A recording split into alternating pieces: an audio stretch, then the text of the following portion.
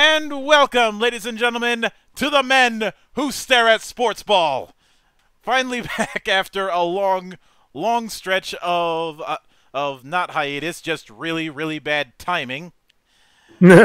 we are back to talk about glorious hockey and even more glorious shit posting.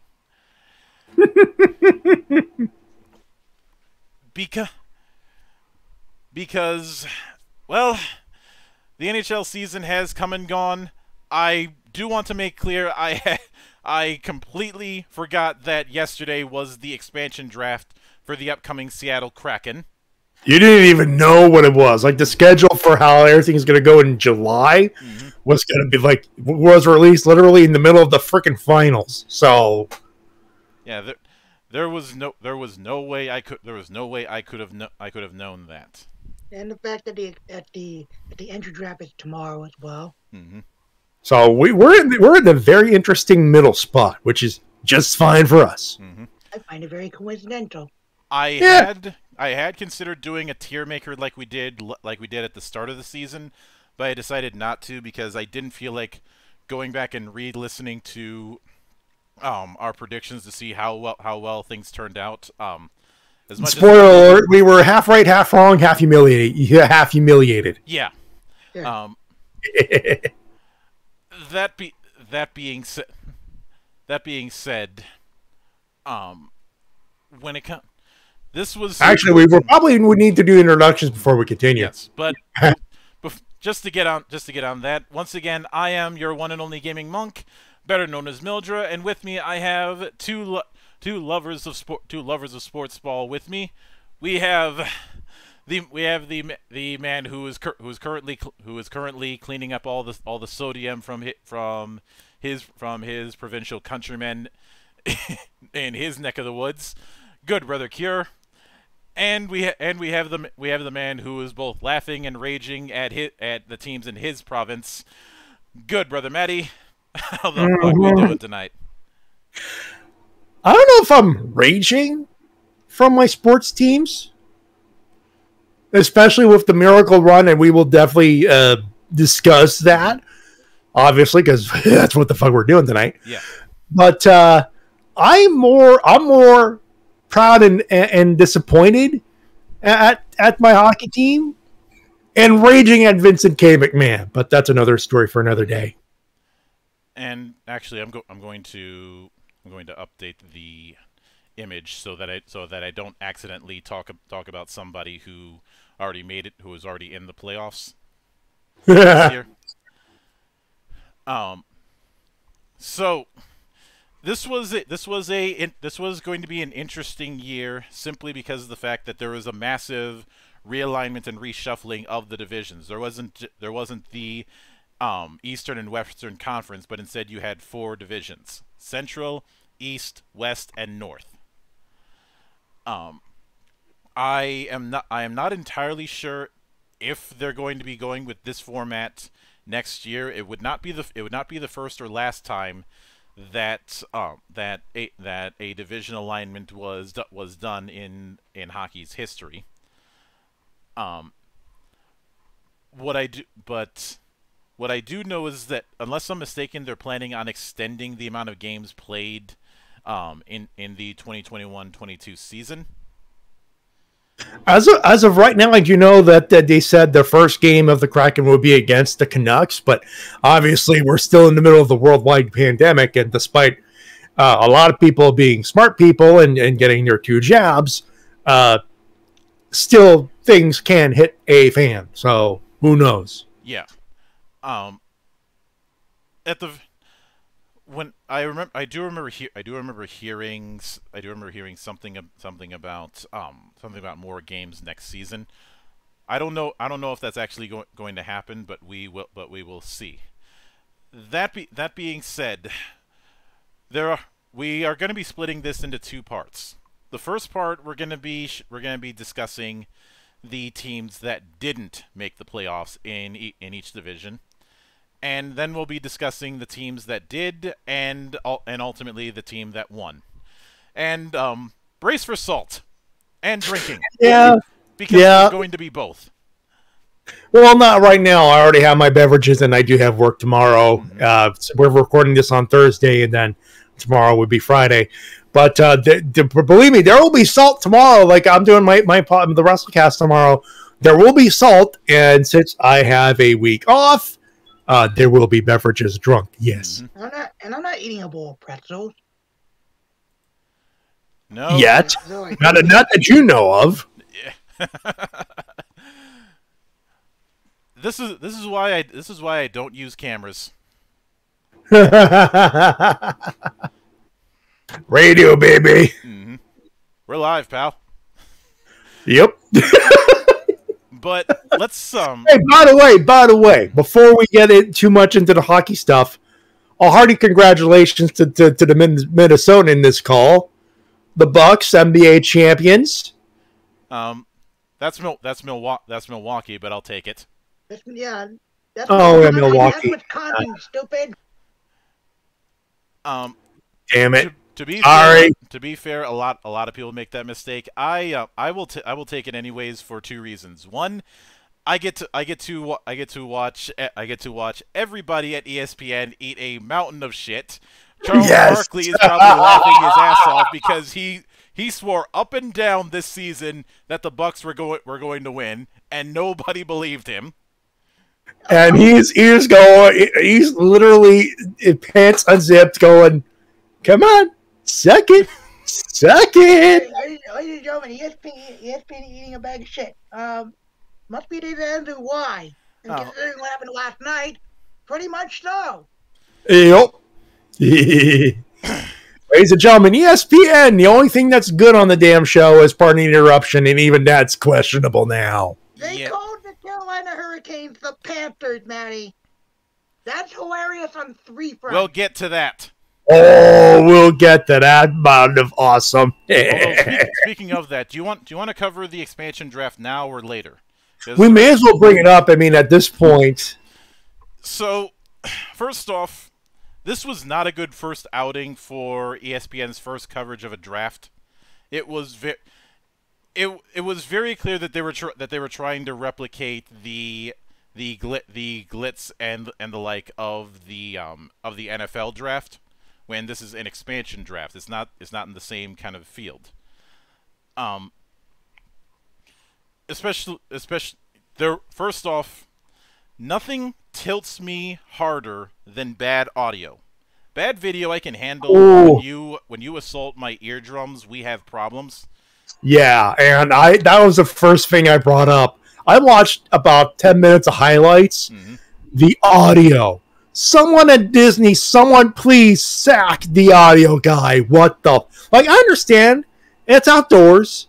You can't fix everything. Oh yeah. But at the very beginning, everything should work 100%. You can't get that, you're boned. Not completely fucked. You could still fix it, but you start boned. And this is like ESPN's first broadcast with the NHL Shield on, right? Good luck with the rest of the contract, pal. Yeah. Now, when it comes, I know that Tree is going to be doing a hater's guide to the NHL draft, and he did the shit extravaganza stream. And Dangle and Jesse Blake had their show, and that's what I was listening to last night while watching the awesome AEW, the awesomeness that is All Elite Wrestling Dynamite. Cheap plug, sorry, but at the same time, all of those, like even urinating Tree's show was a better produced show than ESPN, which is kind of praising with faint damns. But I don't really feel the need to go in detail with every player that was drafted, largely because of the fact that for a lot of it it's exactly what I expected from an expansion draft. A lot of the best of what you could get. Yeah, like the basically it's the anti-Vegas. Vegas had to be, well, we got big players like a Marc-Andre Fleury, and Obviously, they took advantage of that first year. Mm-hmm. But there's a couple of names. But one name that pops up was Jared McCann, who the Leafs had acquired literal days before. Mm-hmm. What was the point of that? What was the point of that trade again? I don't know. Yeah, I got no idea on that front. I will say that I vehemently disagree with this whole Vegas was off the table when it came to the expansion draft. I think the entire NHL fandom going, get your ass in there, you pricks. I don't understand why though. Like they already have the second overall pick of the entry draft tomorrow. So yeah, like at that point they get the second overall pick. It's like, okay, you can have one. You can have the top second. You can have the second pick. You could have you could stay out. You could stay out of the expansion draft. You could be safe from the expansion draft, or you get the second pick. You ain't getting both. But it's Bettman, who's a pussy and a bitch at the same time. I will give Bettman credit in the fact that he's kind of embraced the booing. Dude, you're a commissioner / presidential figure in sports. You're going to get booed. That's that don't impress me much, to quote your nice brain. And to be quite honest, there are bigger offenders when it comes to sports commissioners. Oh yeah, this is literally like his nonchalantness when it comes to officiating is nothing. Like there are worse people in the world, and to be fair, Bettman runs a tight ship. Yeah, I will not take that away from him. But I'm looking at the Brandon Tanev out of the Penguins. That's a good pick. Mm-hmm. John Quenneville. Let's see. They passed. For me, it's like I was scared. Like for the Montreal Canadiens pick, I was a little worried, obviously, because obviously Carey Price. Yeah. They didn't go for it. They went with Cale Fleury, which is a good defensive pick. Mm-hmm. So honestly, I was like, that was a scary couple of days. But when the news came out, I was like, don't worry, folks. We're not. They're not taking Price. I'm like, whew. Yeah, the memes were flowing when it was revealed that they were exposing Carey Price, and I'll get to that later. But yeah, let's get into the nitty-gritty of this, and let's start with the Central Division, starting with tonight on The Fault in Our Stars. Okay, first off, let me say I knew that shit was a fucking fluke. Let me say the whole neon uniform thing. Let's not do that again. Oh, the whole neon thing was, hey, let's do our own version of reverse retro, and I'm gonna nip that right in the bud when it comes to those jerseys. The thought is absolutely 100% echoed. Never do that shit again. The Habs looked like shit in those reverse retro jerseys. That was an eyesore. It literally hurt. I mean, yeah, and the Dallas jersey, especially. I mean, if you really want to do a retro jersey, just do North Stars like any other year. Hell, with the Avalanche, I think either this or last year, they had the Nordiques jerseys except they just switch a couple the color palette to match with the Avalanche, but otherwise, those were Nordiques jerseys. Carolina, they had the Hartford Whalers jersey. They even played the damn song too. Mm-hmm. Yep. Now when it comes, this was very much a playoff hangover year for the Stars. Obviously, they did have some issues with when it came to the injury bug, like everybody else did, but they just couldn't get anything going consistently. Injury bug, COVID bug, every other bug. Good lord. Everything but the kitchen sink. Yeah, bug. Yeah, and because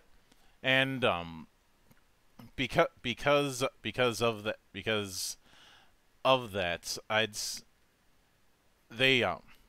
let me get the the percentage because if I'm reading this right, they were impressively mediocre. All right. Right now, they had games. They had 23 wins, 19 losses, 14 overtime losses. Mm-hmm. So they for a total of my God, this shit's complicated. You see, this is why I don't work in analytics. Yeah, 60 points. There we go. I was looking at. I was trying to find that there. For a total of 60 points. Yikes. Yeah. Beat out by the Preds by 4. By the way, Preds got in with 64. So, yeah. I'll have things to say about them later. But overall, they're once again back in mediocrity, and I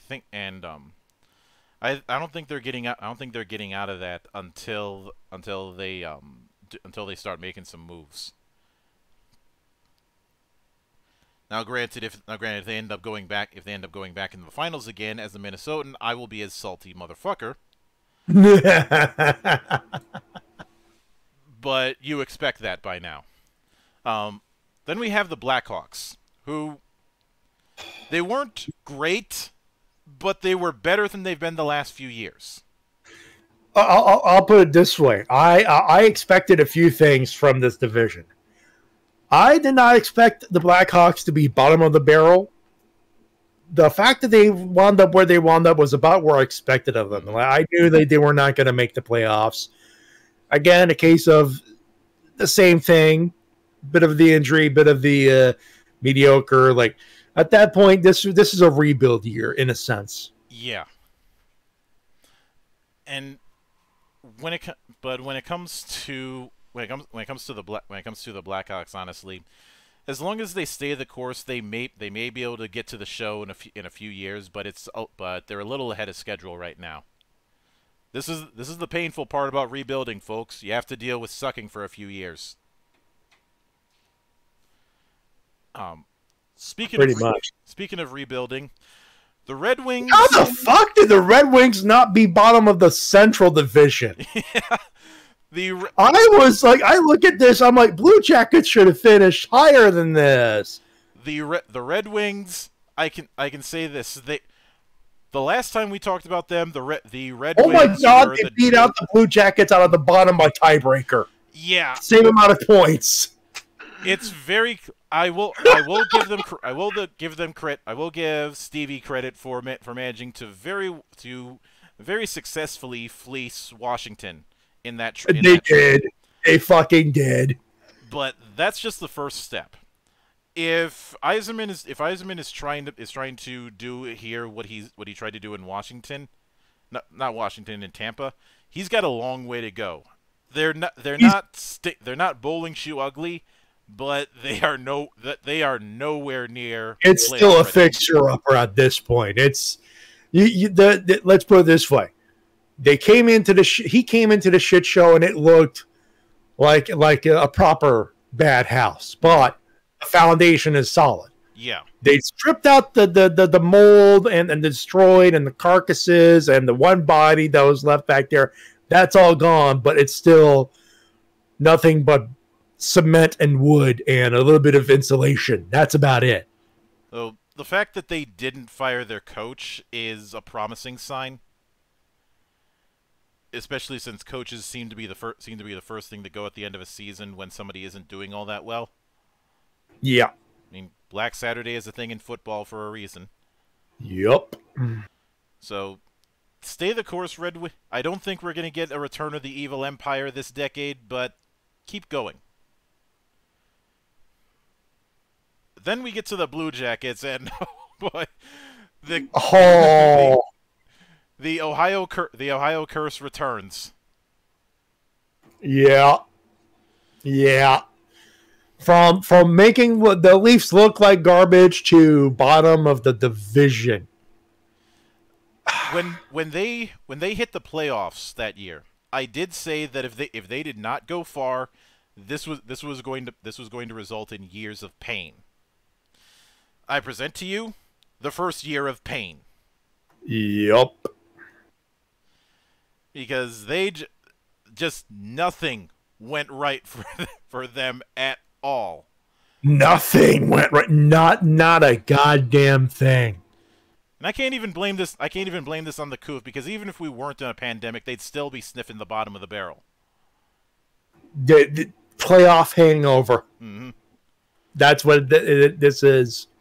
Playoff hangover, and the fact that they during that all in pushes have a very high failure rate, because in order for it to work, everything has to go right. Nothing went right. Nothing. So, as far as I'm concerned, when it comes to them, blow it up. That's really the only thing that's going to save you at this point. Sell for parts. Rebuild. Mm-hmm. Then we get to the East Division, and once again we have to start with a soap opera. Tonight on All My Rangers.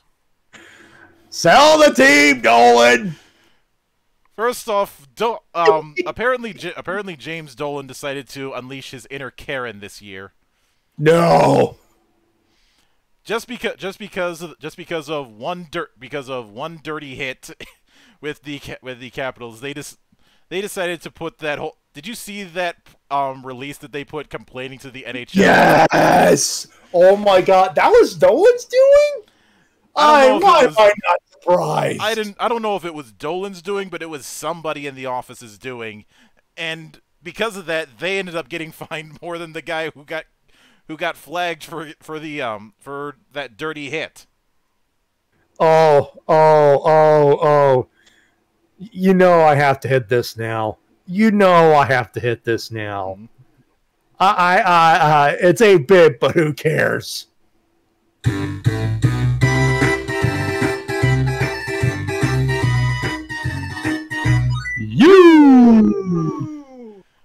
That said,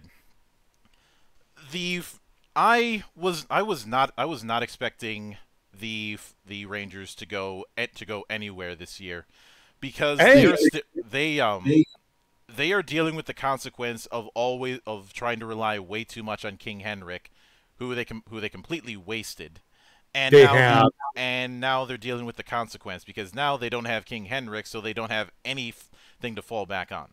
The age of Uber relying on a hot goaltender to carry a shit team died with the 2000s.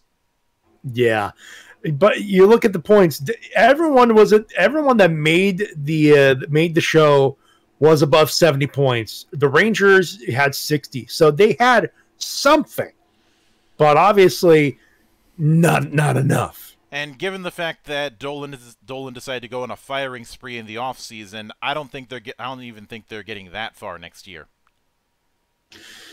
Nope. So, yeah, sell the fucking team, Dolan. At this point, sell the teams, plural. Mm-hmm. Is it weird that I feel bad with the first overall pick last year now? Jesus, yeah. Although when it comes to teams, we do have to give a bit of a cheers to the Atlanta Hawks for putting Knicks fans in their place. Oh God! Yeah.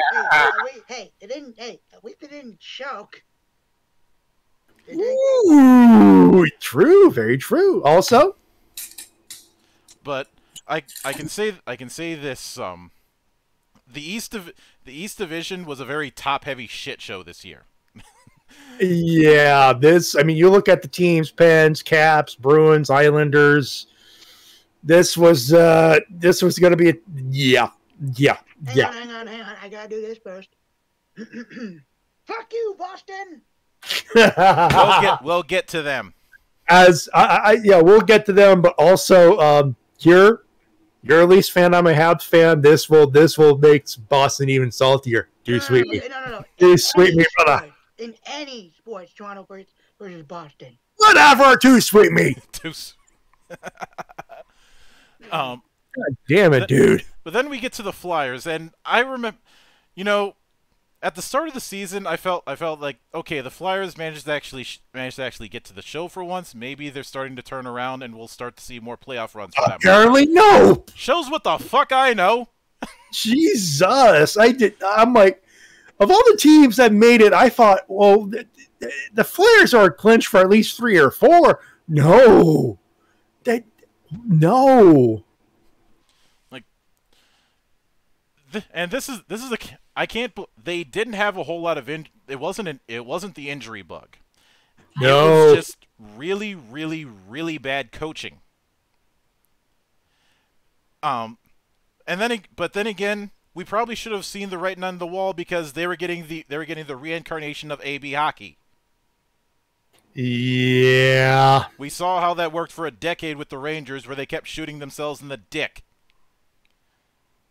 And now it's Philly's turn to shoot themselves in the dick. And no, folks, he did not misspoke. They shot both their feet off anyway. It's up to the dick now. Yeah. And eventually it will reach the head and they'll have to blow it up, but it has not gone to that. That has not gone to pass yet. You know how it is when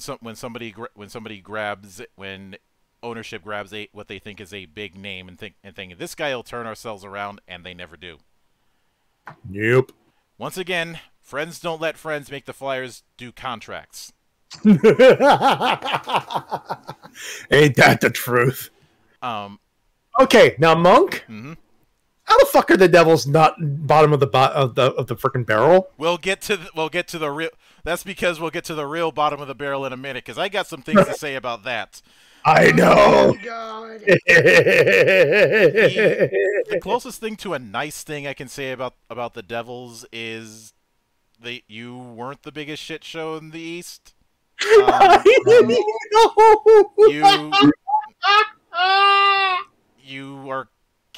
You are kind of learning not to put PK Subban on the penalty kill. Yeah, my God, that went. How the fuck do you fuck up PK Subban that much? See, in Montreal, he was a good player. He leaves a good team. He becomes a shit player. The big problem, as this often happens when somebody grabs a star player, is assuming that they're going to get this catch-all kind of person. PK Subban is only going to be as good as well as you play within his niche. When he's a very good counterpuncher who should not be on the penalty kill. He's good. He should be on the power play because that's part of his niche. Yeah, he was a very good all-rounder during the height of his run in Montreal, but yeah. At this point, in his age, he's developed a niche that is still very useful, but underutilized. Yeah, and there's also the fact that they were giving him way too many minutes. Yeah, and the thing about guys who are best in the power play is you should be using them in short bursts. Now, the big problem when it came to the Devils, a lot of it has to do with the fact that leadership kept changing. They ended up going through two or three different visions in the last 2 years.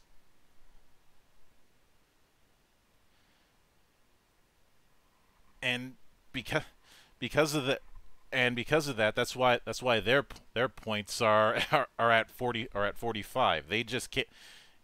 They just once again can't get anything done because they can't seem to pick a direction and stick with it. They can't win for losing.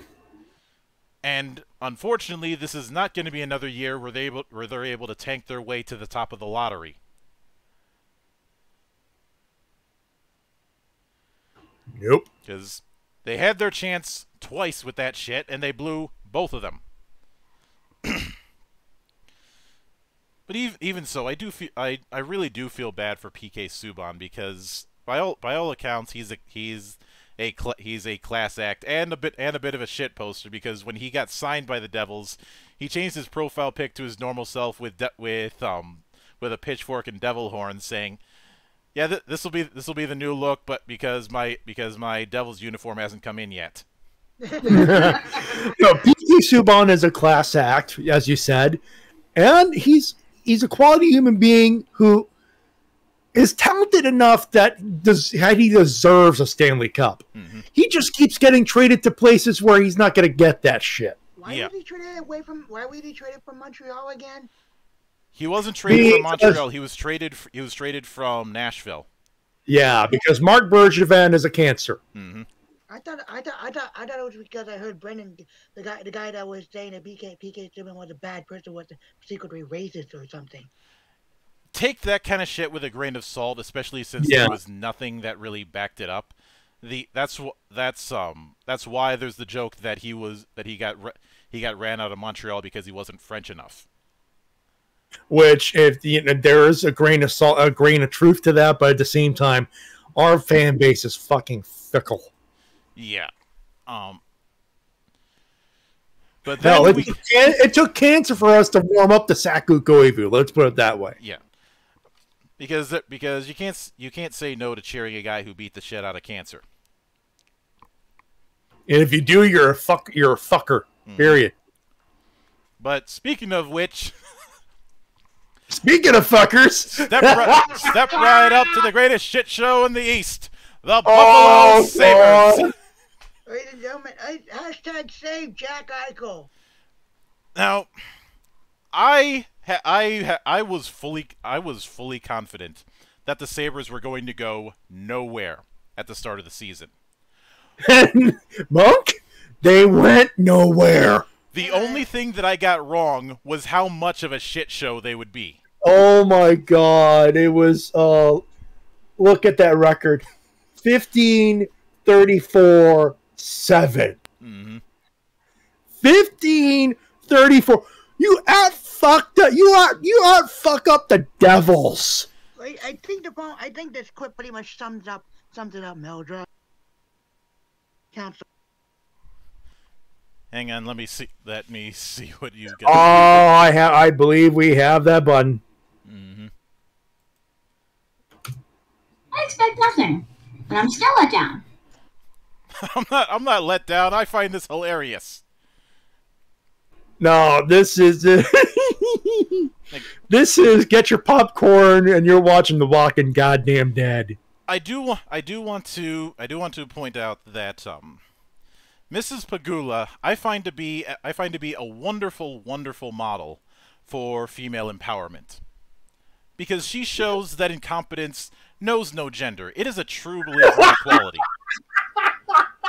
Yeah, right. It doesn't matter whether you're a man, a woman, or somewhere in between. Anyone can be a fucking idiot when running a hockey franchise. Yep. Good war. And by the way, for those wondering, for those offended by that, ladies and gentlemen, this monastery is equal opportunity. We will praise you, no matter your gender. But you trip on your dick, no matter your gender, you will be laughed at. Yep. And this is the first rule of shitposting, folks. Mm-hmm. We hold these truths to be self-evident, that all life is cremated equal. Yep. Ash to ashes, dust to dust. But first off, let me get this joke out of the way. 37. The Sabres only got 37 points in a row. No? Yeah, that was low-hanging fruit, but I had to. Boom. But in all seriousness, in my experience, anytime somebody heavily advertises that they have a family atmosphere when running a franchise, run. Because the family shit, 9 times out of 10, it is very cliquish. Wait. Time out. The Buffalo Sabres or WWE? Yes. Okay. And whoever did the uniforms for that alumni game should have been fired. How the No, fuck? should have been. They drug out into the street and shot. I mean, how the fuck Yeah. do you give your longtime alumni Chinese knockoffs of old jerseys and misspell one of your old star players' names? Oh. That's a fail and a half right there. I think Anyone get the feeling that John Spano is going to buy the Buffalo Sabres just for a fuck? to be quite honest, I'd consider that an improvement at this point. No, actually, no. This, for those wondering, ESPN Big Shot. The guy that almost frauded his way to an NHL franchise, legitimately. Yeah, it's a lengthy story, but it's one of the biggest embarrassments in hockey history. There's I don't know if it's on ESPN or like on a streaming service, but if you could find it, watch it. It is stuff of a legend. Mm-hmm.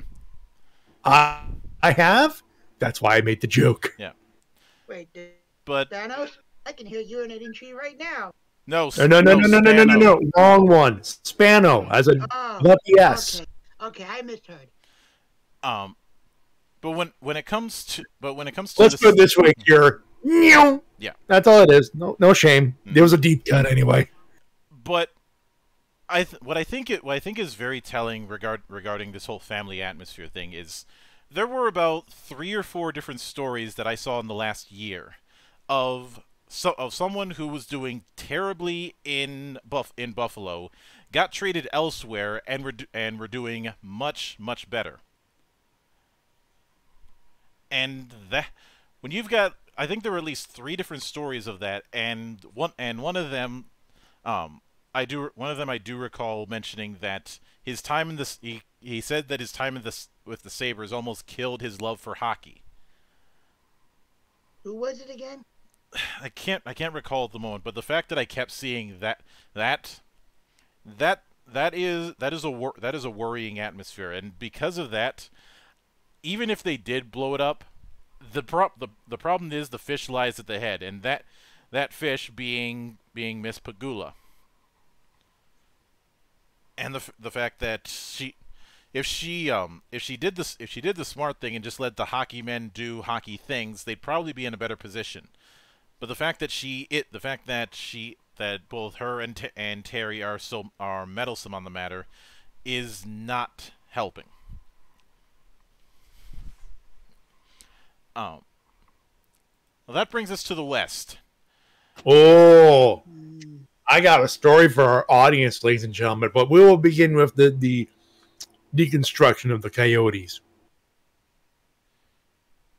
Like Evangelion style, or? No. Don't worry. I brought it up in a previous call, Cure. You'll get it. Mm-hmm.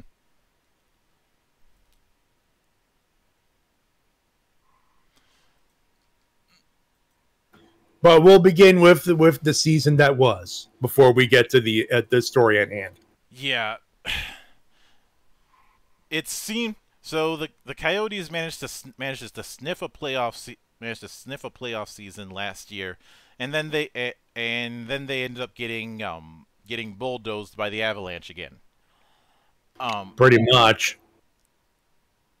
Because well, it is what it is. They had the gall to win a game when they should have just kept their head down. So because of that, the Avalanche had to salt the earth, as they always do. But even though, first off, midway through the season they collapse again.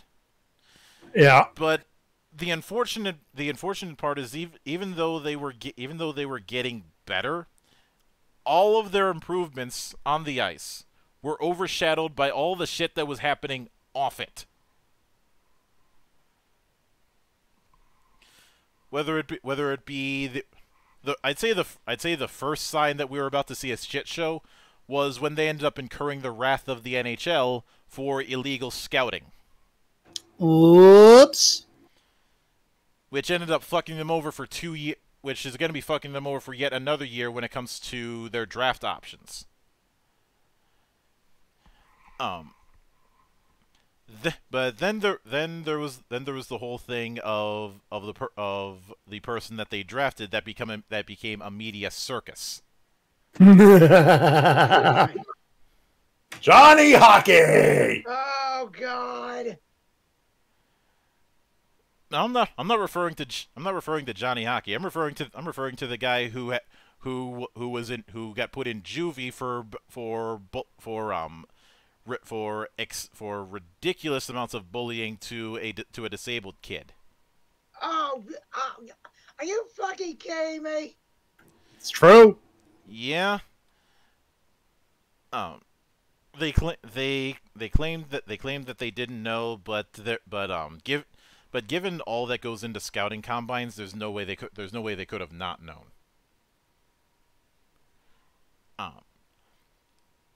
Especially when you consider that a scouting combine goes through a lot of interviews and a lot of checking and double checking of everything. I think Brian Burke has told a few stories about his instance with scouting interviews. Yeah. But they also fired a head coach and decided to hire another one. And there is a somewhat personal connection to this. All right. So I've explained this to Monk the other time, so this will not be new to him. But for our audience out there, the new head coach of the Arizona Coyotes just happens to be a fellow by the name of Andre Tourigny. Now, for those wondering who, well, he is prominently remembered as a major junior coach, basically at the CHL level, which is just under the NHL/AHL/ the pros, essentially. Mm-hmm. He was the coach of my old hometown, Rouyn-Noranda Huskies, for the longest time. And then, up until this past season, he was the head coach of the Ottawa 67s. Both teams enjoyed relative success. They were always a playoff threat. Whenever they had a good team going, they made it all the way to either the President's Cup or the Memorial Cup final. But the thing with it was they also ran out of gas. So much so that when I brought up his hiring to my dad, my normally very calm, very cool, very collected father lost his shit. Because, ladies and gentlemen, Andre Tourigny has a reputation for, hey, great in the regular season, can't finish the job. So congratulations, Arizona. You put yourself together a good hockey team. You are playoff bound until you lose Andre Tourigny. The bad news is you're not sniffing the cup anytime soon, anyways. No, especially when we all know it's only a matter of time before they move to Houston. Like, oh great! I can hear the succubus right now. Do not be attracted by the succubus. Move to Quebec. We are safe harbor. Quebec City is safe. Houston is evil. Don't touch it. It's evil. Some people say that the Panthers are gonna move to Quebec, Matty. that ain't happening. Fuck no, that's not happening. No. Batman will see them rot in Florida before they move he moves anything to Quebec. And let's not forget that it wouldn't be the first time that Batman blocked a potential move. He did that with both Nashville and with Pittsburgh. Yeah.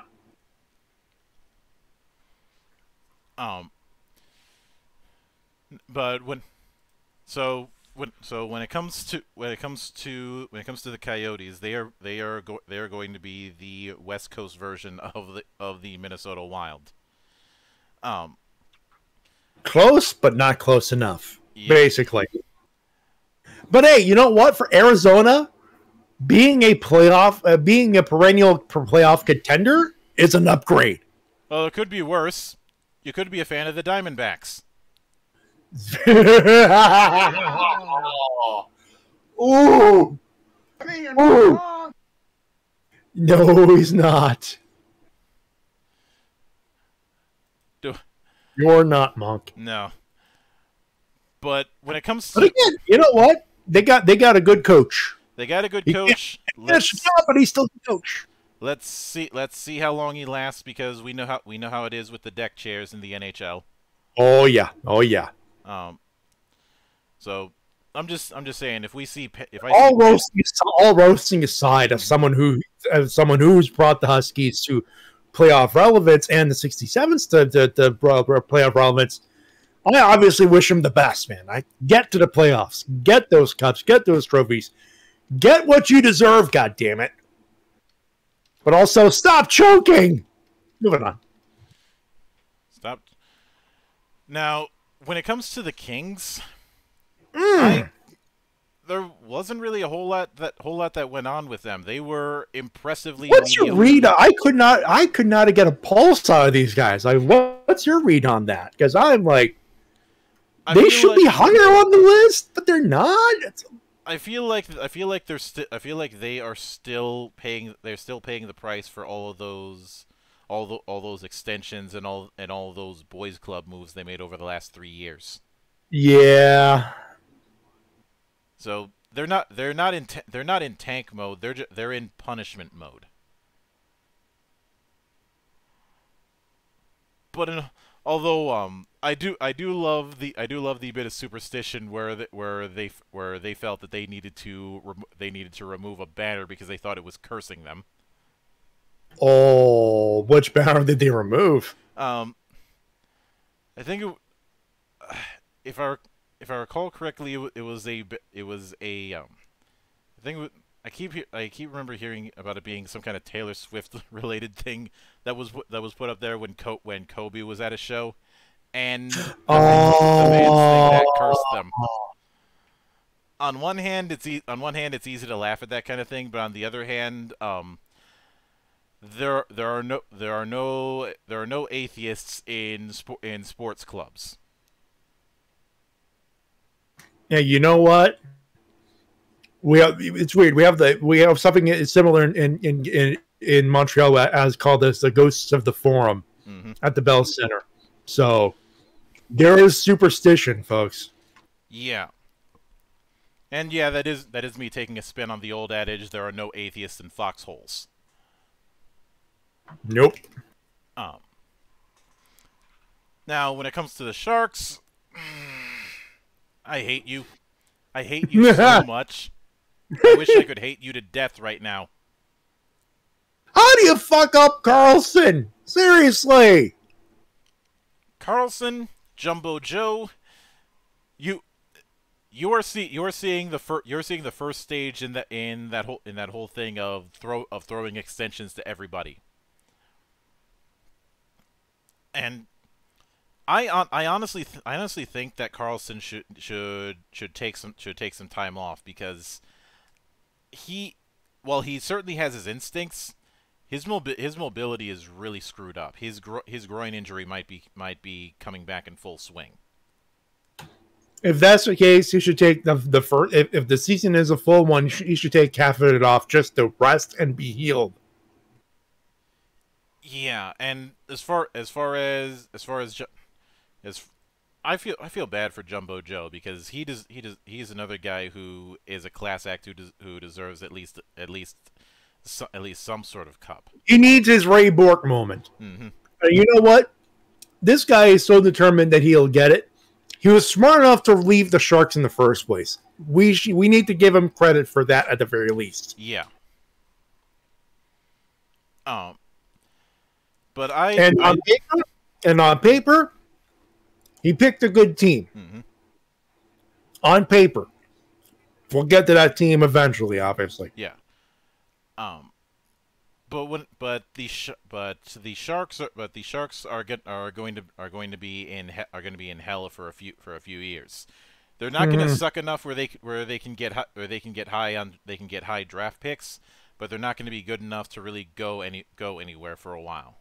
But they're going to get good. They're not going to take the high ones, but they're going to get good draft picks where they could still do things with those picks. When it comes to the Ducks, another year, another disappointment. I feel bad for my sister. She is. If she's not cheering for a Canadian team, her team is the Ducks. And I'll let you with. And she's a fan of the movie, so you do math. You do the math. Yeah, I'm a fan. I'm a fan of the movies as well. Especially given that so much of it takes place in my hometown. There were a lot of movies around that time that took place in the Twin Cities. But, holy crap! Yeah, when you think about it. But anyway, back to roast duck here. Yeah, for whatever reason, they just haven't been able to get anything done since the only thing that they've been able to get done is being the Grim Reaper for Anaheim. And well, not Grim Reaper for Anaheim. What am I saying? Being the Grim Reaper for Calgary. Because for whatever reason, every time the Flames have to deal with the Ducks, they always end up getting their ass kicked.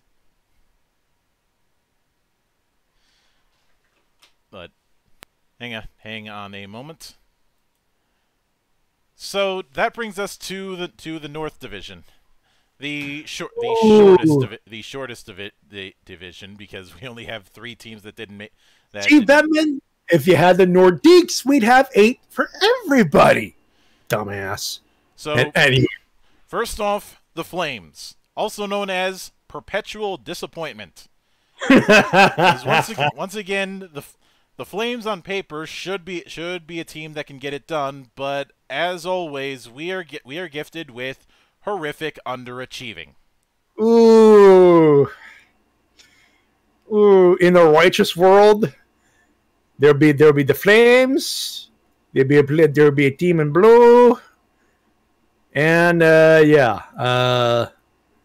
I got it right. The Canucks are the bottom of there, which I'm like, whoa, what the fuck? But yeah, Flames. The playoff matchup ideally should have been Flames Oilers. We should have had that Battle of Alberta in there, to be frank. I want another goalie fight, damn it.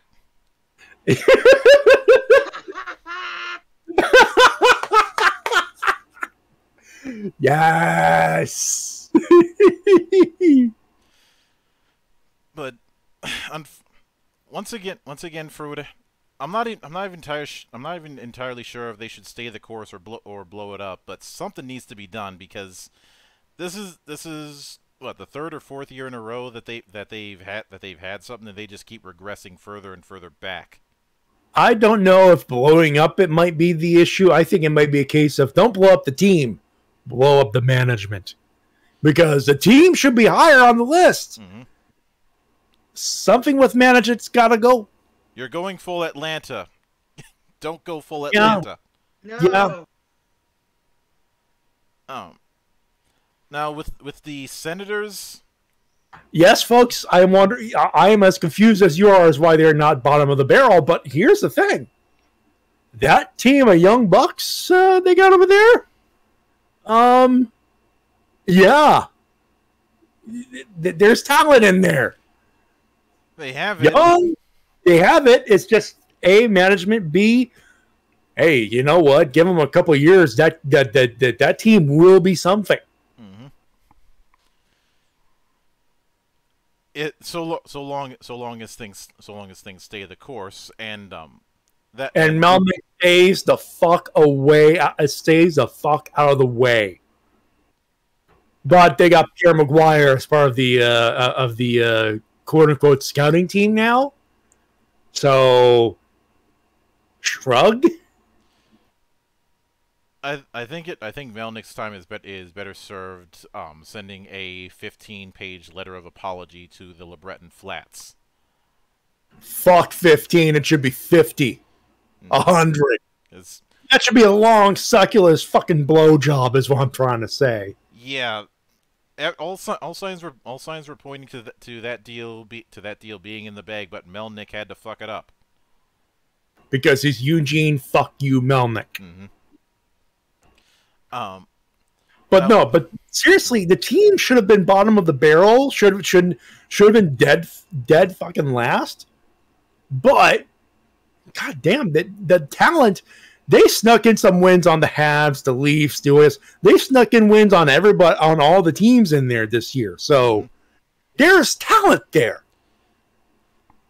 So it's only a matter of time. Now, of course, when it comes to the Canucks, first off, Benning again. Oh, Jim Benning gonna fuck things up, boy. Look. We said this last year, and we'll say it again. Every time draft day comes in or the trade deadline, Benning should be hogtied in a closet somewhere in the back. Blow up every phone in the vicinity of the fucking office/arena. Give him do not give him burners. Do not give him anything. He is not allowed on the internet for that day unless 100% absolutely necessary. He manages to be an artiste in the new and interesting ways he can fuck things up with the Canucks. He overmanages, and that is a problem. Would you say that he is the Dave Roberts of hockey?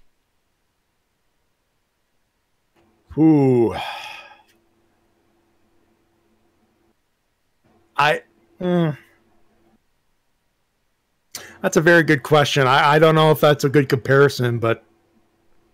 Fuck, I'm not going to argue it either.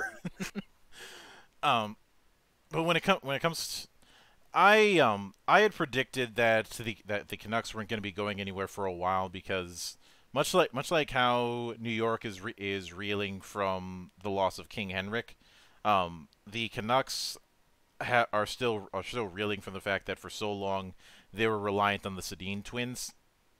Yeah, and then they ended up retiring a few years ago, and they haven't been able to recover. It doesn't exactly help that they, because of how they got screwed with COVID, they have the perfect excuse to try and stay the course, even though they need to start making moves. Because you know how it is with when it's easy to use that as an excuse to say, hey, we would have gone far if we didn't get fucked over by the pandemic. Right. I'm not saying it makes sense. I'm saying it's just dumb enough for Benning to make that argument.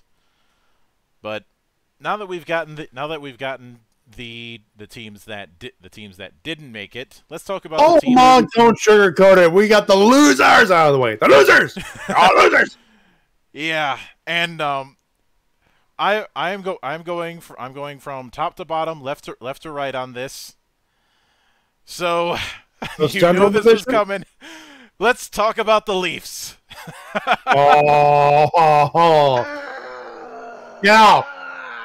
Now. Cure, I feel for you and Steve Dangle and every Leaf fan out there. Okay, I do, and you know what? I will be fair because, God damn it, you guys should have beat us in Game 5 and or 6. You had us by the throat. I was going to say, I have a official proclamation. Go ahead. Until they get their shit together and win a playoff series, I am no longer a Leafs fan. I don't give a shit what they do in the draft. I don't give a shit who they trade or who they sign. If they can win a playoff series, I will care about it again. But as of now, I do not give a flying shit about them. See that apathy? That's what we were feeling because, oh God, Mark Bergevin is fucking up the Canadians again. No, who the fuck knew, right?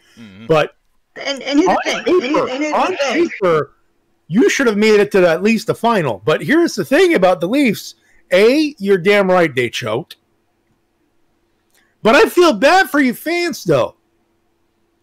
Because it's one of those, it's got to be fucking frustrating to see all this talent and none of them had a killer goddamn instinct. It's the fucking definition of insanity because they did this how many times already?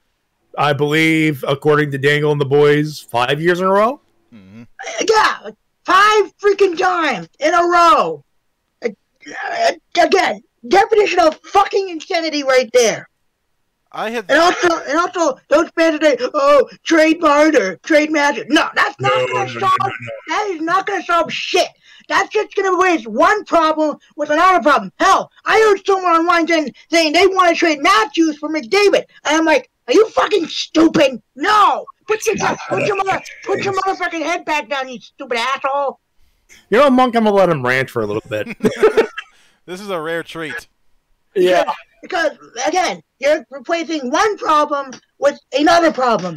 Okay, but it's fair that the Leafs lost, kind of, and then again they did not have Tavares for the rest of the series, and Muzzin was again injured.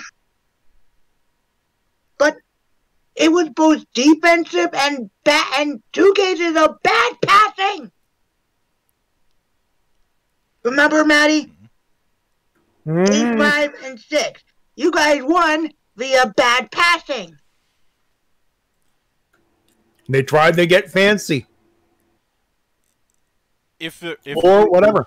If there is any lesson, any moral, as if we were watching a 70s cartoon to be learned, it's twofold.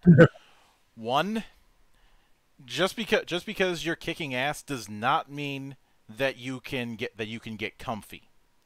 Because they were so at the top of the division that every pundit on Sportsnet was dead set sure that they were going to be going deep this year.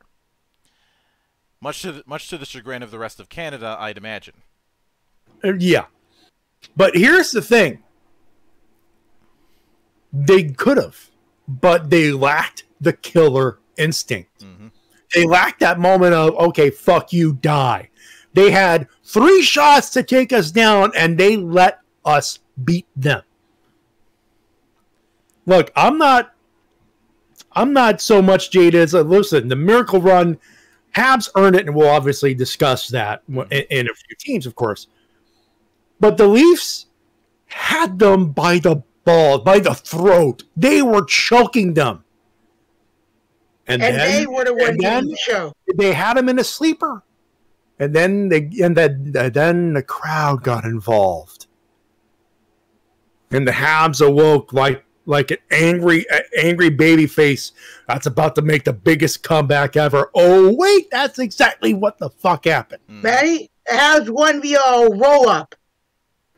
Pretty much, pretty fucking much. And the Leafs in this case were carrying Cross. And now I'm salty again.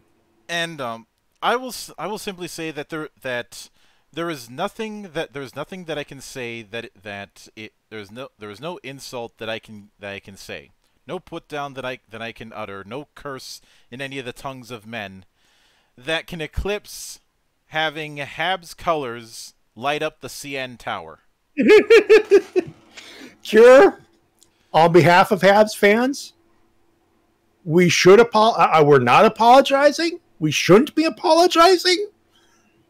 But I am going to apologize because, yeah, obviously the CN Tower is cheering for the one Canadian team left in the playoffs, and that's national unity, if nothing else. But at the same time, it's as if they were to go to Olympic Stadium and light it up in blue. So yeah, I get it.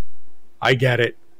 How much saltier can you and or Steve Dangle and or Sid Sixero get when you see those colors on your buildings? You know, I find it funny as hell that Sid was so pissed off he came back to his old show just to rant.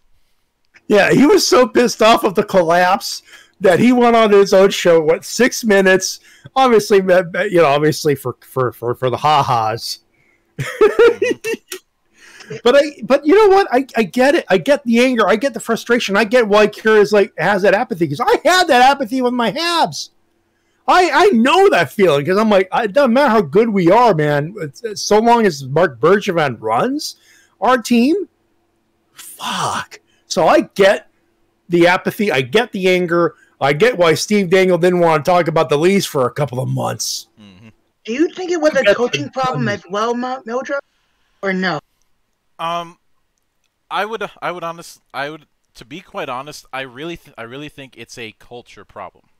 I have said for years, the Toronto Maple Leafs are the Dallas Cowboys of hockey.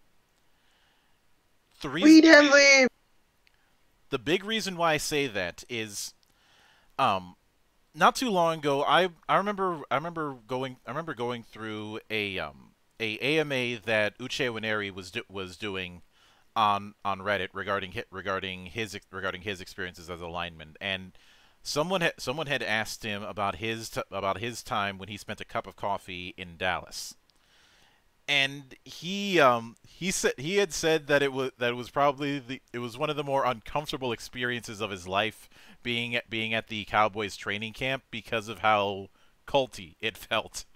About how much of a big deal that it's going to be this big honor to play for the Cowboys, the whole America's team, and all of that. Because Dallas is but here's the thing with Dallas. Yes, it's America's team. It is the American football prototypical football team, the prototypical team, and there is that cult-like status in the Maple Leafs because Toronto is Canada's media capital, or at least the Anglophone media capital. Mm-hmm. So every media is going to be there. It's literally you take the train from Montreal, Ottawa, or anyone within Montreal. You land at Union Station. You could literally walk up to Scotiabank Arena to watch a hockey game. Like, literally off the train, you wash your hands, you go over there, you're there. Mm-hmm. Literally. So, yeah, there is pressure. There's a lot of pressure. Yeah, but the big reason why I say it's a culture problem is because of that kind of status. I feel like internally they're not being held to account as much as they should. Where you have, I know that you have massive critics in the form of Sid Cicero and Steve Dangle, but a lot of the fan base is far too apologetic regarding the Leafs, and you keep hearing it every year about how at the start of every goddamn season about how this is going to be the year, about how they've got the right intangibles, about how they're going to get back to the cup.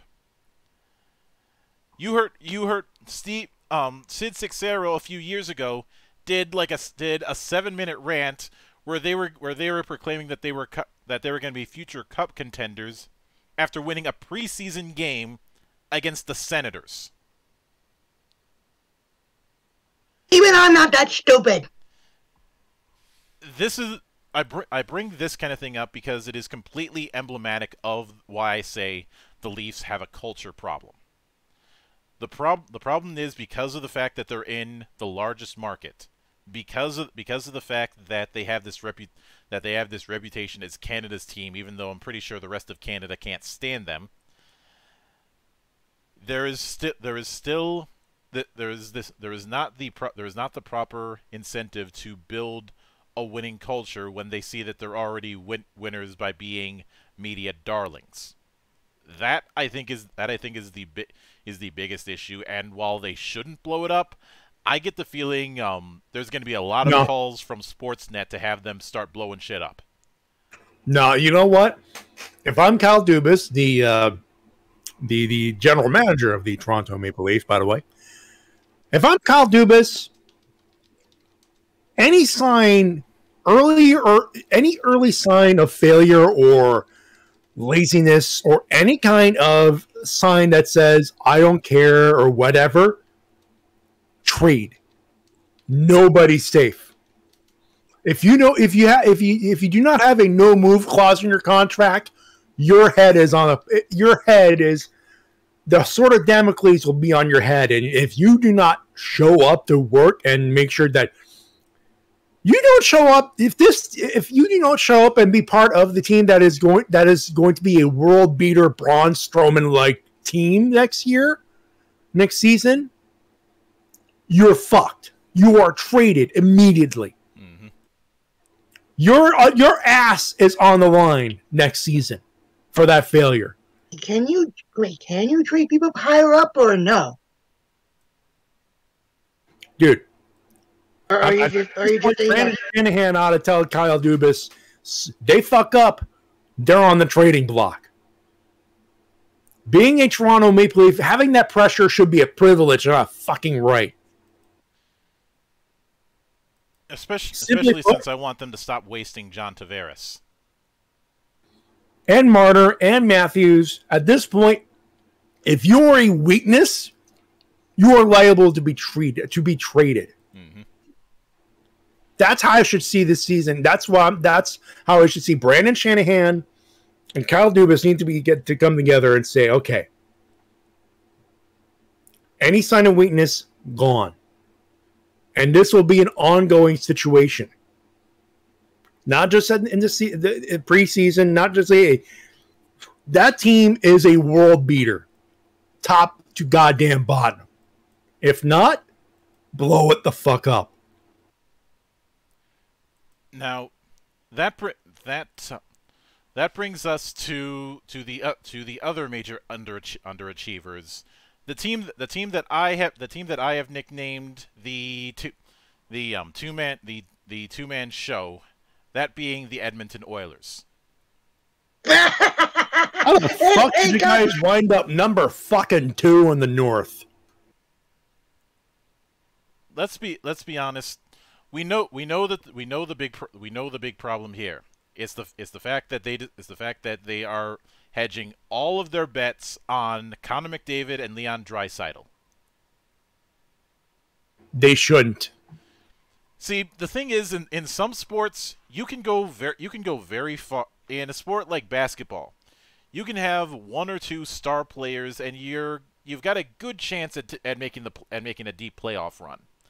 In hockey, you need 10 at minimum. At the very least, you need 2 good centers, a good wing, some goddamn good defense, and a world beater goalie. Yeah. They don't need to be stars, but goddamn, they damn well be world beaters. If you'll notice a lot of the teams that have won the Stanley Cup over the last few years have been either super teams or teams that know how to use all of the pieces that they have on the board instead of being top heavy.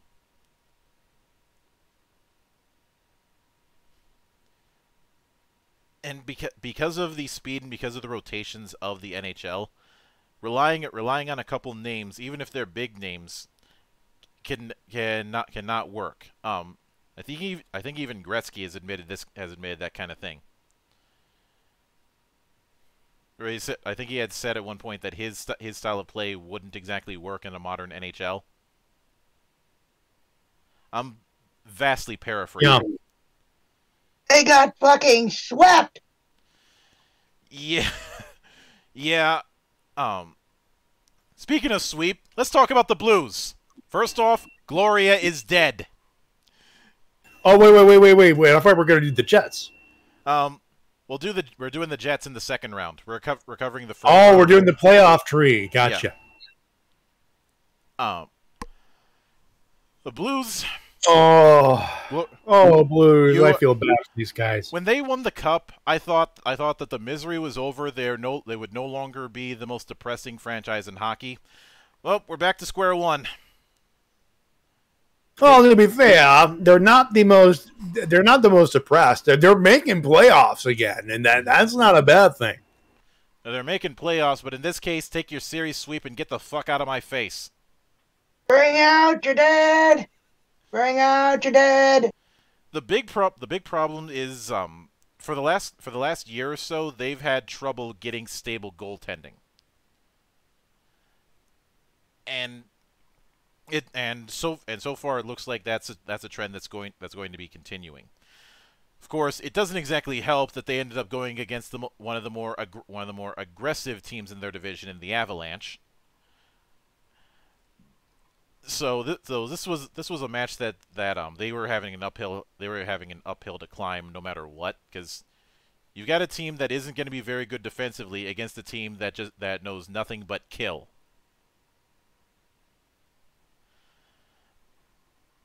But when it comes to the Blues, they have something, but they need to start. But if they don't make some moves in the next few years, they're going to be in hell again.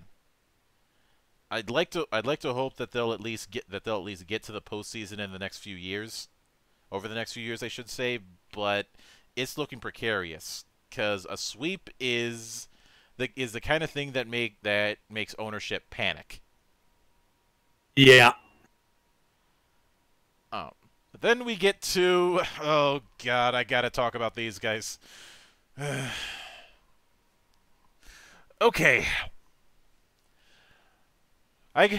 You guys have gone through your pain, now I gotta go through mine and talk about Wild. The Minnesota Wild. You know what? The Golden Knights beat the shinola out of you, and I feel bad for your team. I do. I really do. It's another first-round exit. I should be used to this pain, much in the same way that my brother Homer should be used to dealing with the eternal pain of being an Alaska Aces fan in the Philippines. Mm-hmm. But I will say this. They managed to snag a really good move by getting Kirill Kaprizov. He has been phenomenal this year. I'll say this: the postseason stuff so far has been pretty decent. I mean, let's put it this way: buying out those two deep contracts it's still gonna hurt them in dead cap space. It's gonna sting. I see the fact that they bought out Suter and Parisi's contracts as the end of an era. Yeah, and that's what it is. And you know what? It's gonna sting. But it's like removing an appendix or a gallbladder. Mm-hmm. Yes, it sucks, and you're going to feel it for a while. But in the long run, smart move. I will say smart move on one condition. Re-sign Kaprizov. Fair enough. I don't foresee him asking for too much, especially since it'll be his second year. Could be one of those cases. Give me a couple of years to prove it. Deals like, all right, give me a fair. Give me what you think is fair. Give me the time to prove it. If it turns out great, by next negotiation, you'll pay me a lot more, or you'll pay me a lot less. Mm-hmm. Now. I will say that I would rather the Wild lose to the Golden Knights than lose to the Canucks. Yeah, the Golden Knights, up until they met up with my team, they were looking like world beaters. Mm-hmm. So yes, it's. Another first round exit stings, but this one doesn't sting as much as it did last time. Although the shit poster in me wanted the Wild to win simply for the memes. Oh, believe me, I wanted Vegas to choke in the next series. I wanted the team that eventually lost to the Knights to face the Habs, if for nothing else, the old rivalry. Mm-hmm. But we'll get to that. Yeah. Now, I want to shift gears and cover the first round on the other side of the bracket. So ladies and gentlemen, it's time to play. Let's laugh at the Pens. You still think Jack Johnson is a decent player, you fucking idiot.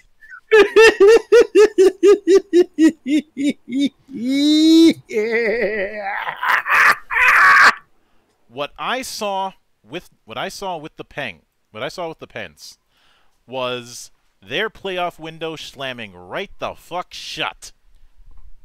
Ain't no amount of Sidney Crosby will get you out of that first round, pal.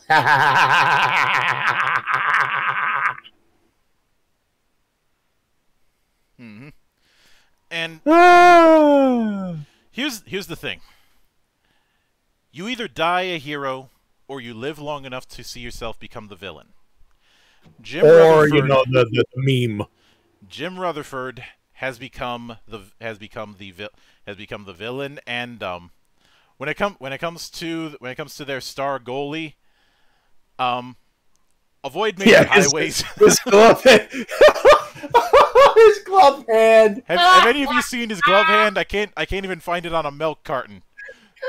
Folks, I will be the first to admit I do not know how to skate, so I T-Doubles claim that I'm a bad Canadian.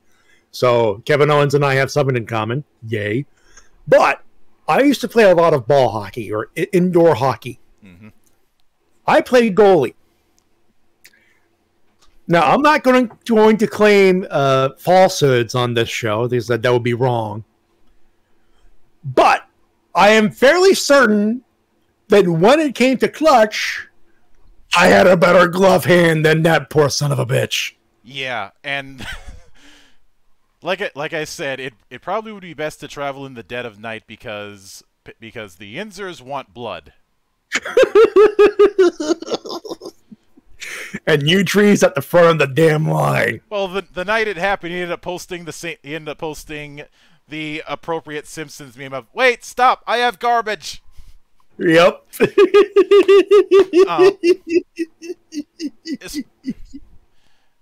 Especially now because of that, the big problem is over the last few years we've seen Rutherford regress into Carolina mode, where he's getting a bunch of gritty guys for a coaching tree that has relied on speed for the past few years.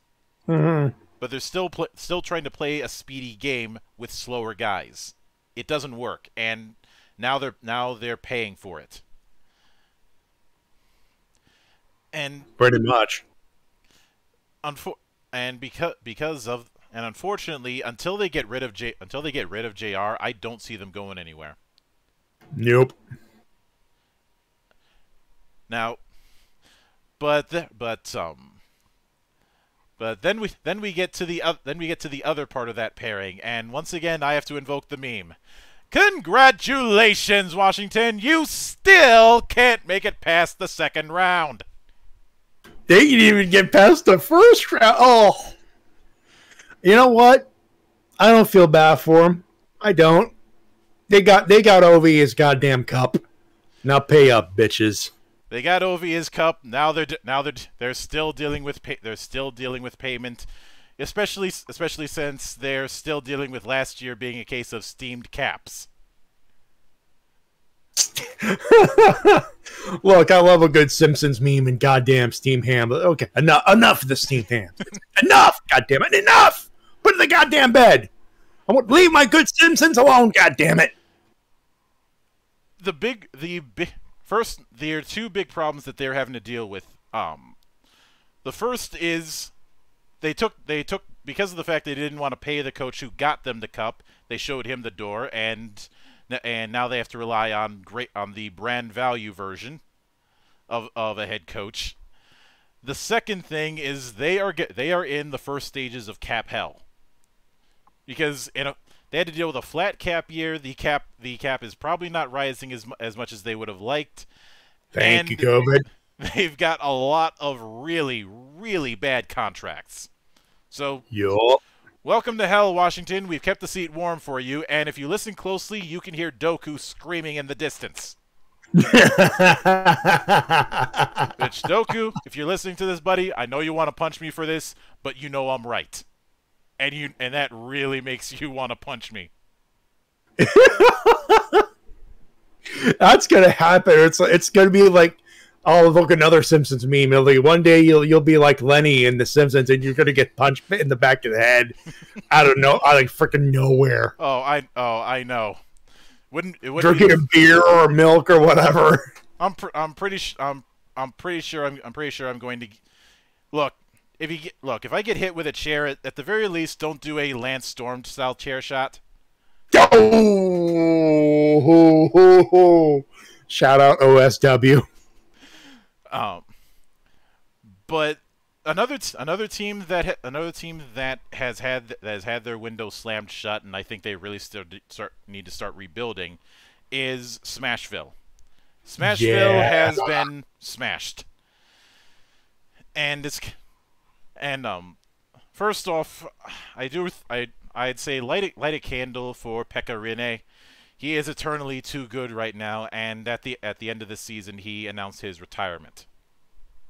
Another man that deserved the cup didn't get a chance to even sniff it. But the big problem is, one, when it comes to their players, that's not really the issue. The issue for them is coaching, especially whoever's coaching their power play tactics.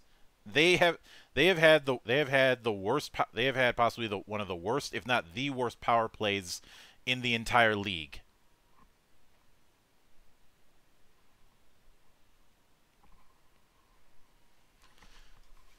And the team was so bad at the power play that you could be as undisciplined as you could, and chances are you'd be getting away with murder because no one's gonna score on your ass.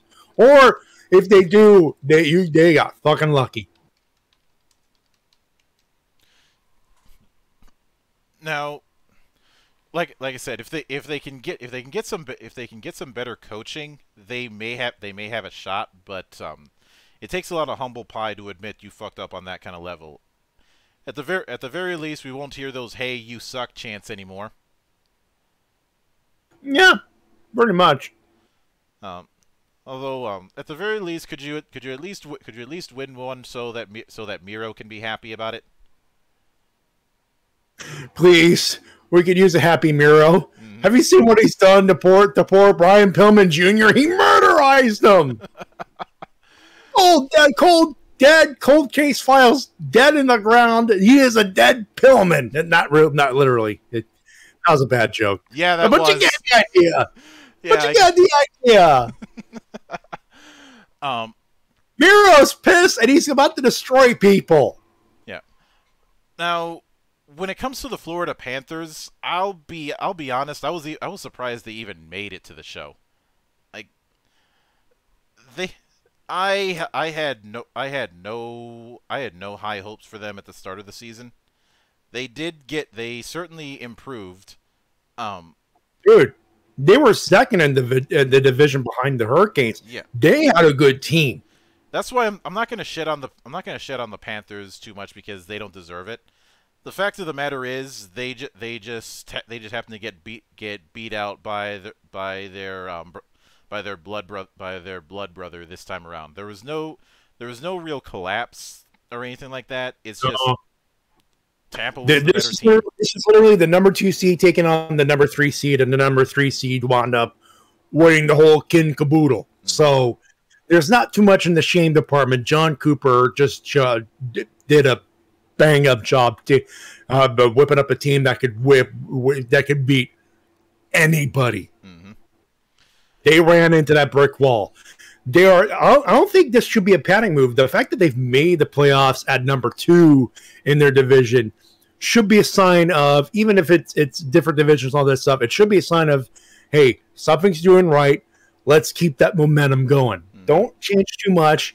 Add it or subtract if you need to, but there's no need to blow anything up. Yeah. Then we get to the next we have the round of 8, and we'll start once again on the other end, and let's talk about Winnipeg. You idiot. Thank you, Winnipeg. Thank you for that wonderful We the North shirt. We spelt in French, by the way. Just to be a little cheeky. Cheeky.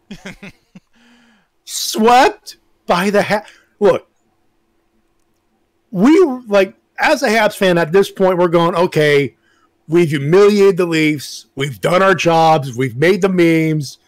We're in free money territory again at this point. Mm-hmm. We're thinking, okay, Habs win. It'll be in 6 or 7. This will be another series. That's what I said. I had Habs in 7. I'll be frank. Mm-hmm. I was one of those, okay, I'll pick Habs, but I had that cautious optimism about it. And obviously the Scheifele hit fucked you guys over hard, which there's been a lot of discussion, talked about that hit. We don't need to add to it. I think pretty much everything has been said about that. Yeah. Also, Scheifele, you're a fucking idiot for that. Mm-hmm. And this is not me as a Habs fan. If this is the Leafs, I'm saying the same fucking thing. Scheifele, you're a fucking idiot for that hit. But you lost to us in 4. Something about the Atlanta curse, right? Yeah. I'm like, yo, like, could you guys, like, you guys were world beaters against the Oilers, for God's sakes. You guys look good. You guys, there is such a thing, folks, as too much time off in the playoffs. Mm-hmm. But these guys woke up way the fuck too late. And one of the big problems is, once again, top heavy teams have a short shelf life. And apparently the shelf life was the second round. Yeah.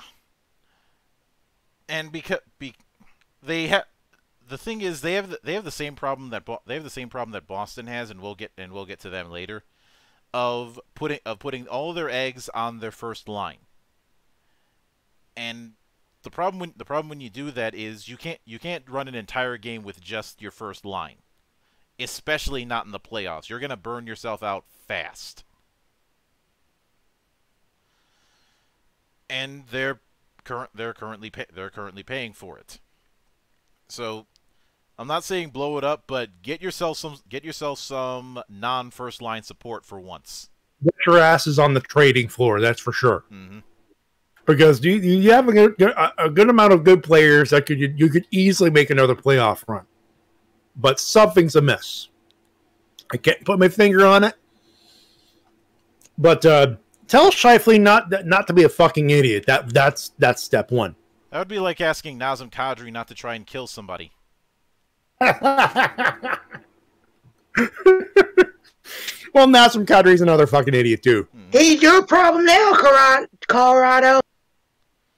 Speaking of, yeah, let's get to the Avalanche. Oh, folks. As soon as the Habs won, my dad and I were going where we were talking about this.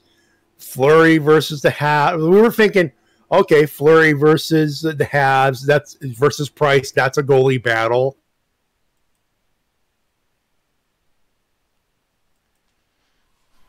But I wanted the Avs to make the semifinals. I really did, folks. Nordiques versus Habs for the right to go for the Cups. That's pretty much what it boiled down to. Forget about which one's the easier team. Okay, technically the Avalanche were, but there's that history there. Google the Easter Friday, the Good Friday Massacre. Nordiques Habs on YouTube. There are plenty of video out there that tell you the history of the former Quebec Nordiques. Secret Base did a video on it as well. That's one that's one I would recommend, actually. There was a big part of me that said this needs to happen. But of course the Knights did what they had to do. But Nazem Kadri's a fucking idiot for obvious reasons. Mm-hmm. I'll let you do the rest of the analysis. but the Habs seem to be spending more time being a playoff nuisance than a team that really wants to push for playoffs. Now, granted, they are not the poop emoji that they were a few years ago. You have that going for you. Ew. But at the same time, it feels like they spend more time being the troll of the postseason more than anything else. Dude, Avs versus Habs would have been the trolliest semifinal matchup ever. Oh, it would have, and the Habs were a bunch of trolls too, folks. Mm-hmm. We played spoiler. We understood what our role was. Spoiler. Yeah. So yeah, Avs, you did what you could. Believe me. Now, granted, this is another case where they were just up against a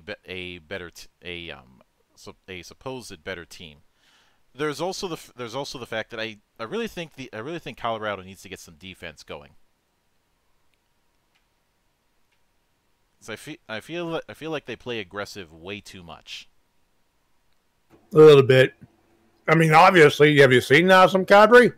Oh, I have. It is. You switch Kadri to evil. Mm-hmm. Oh. Here's your problem.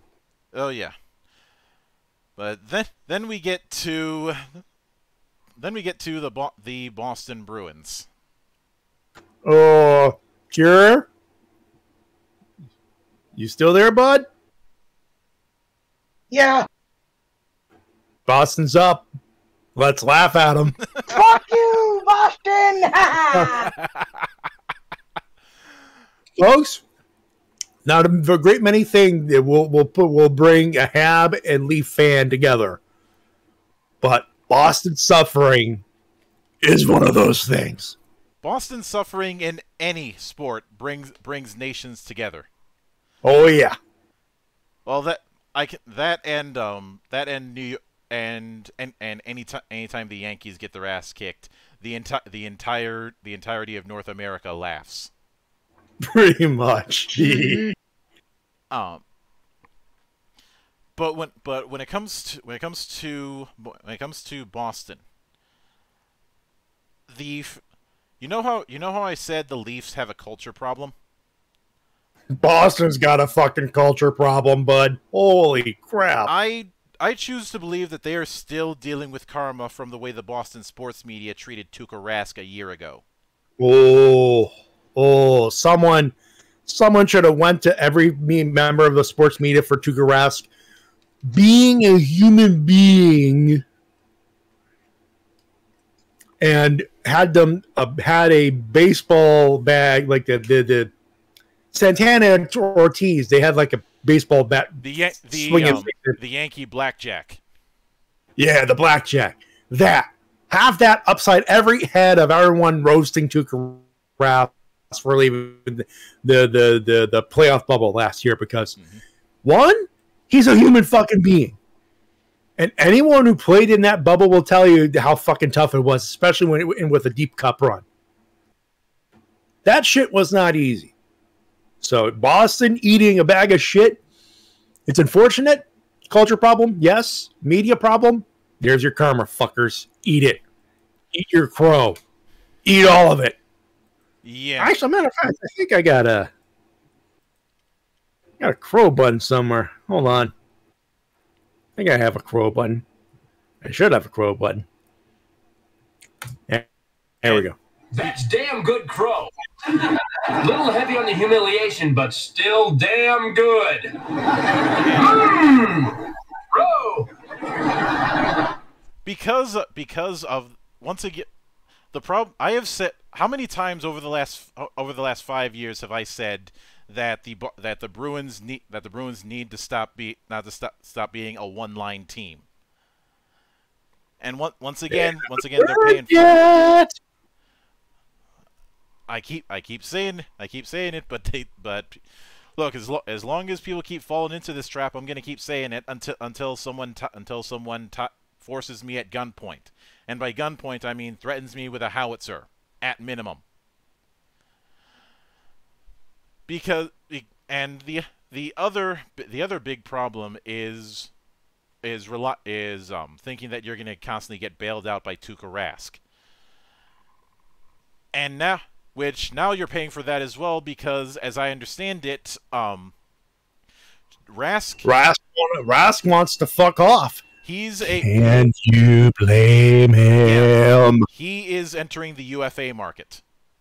And although it may be tricky to get some takers because he is going to be out for a chunk of next year, dealing with recovering from surgery. Give him a fair deal. Let him deal. Give him a fair deal. Let him heal. Win Stanley Cups. Makes sense to me. But I wouldn't be surprised if the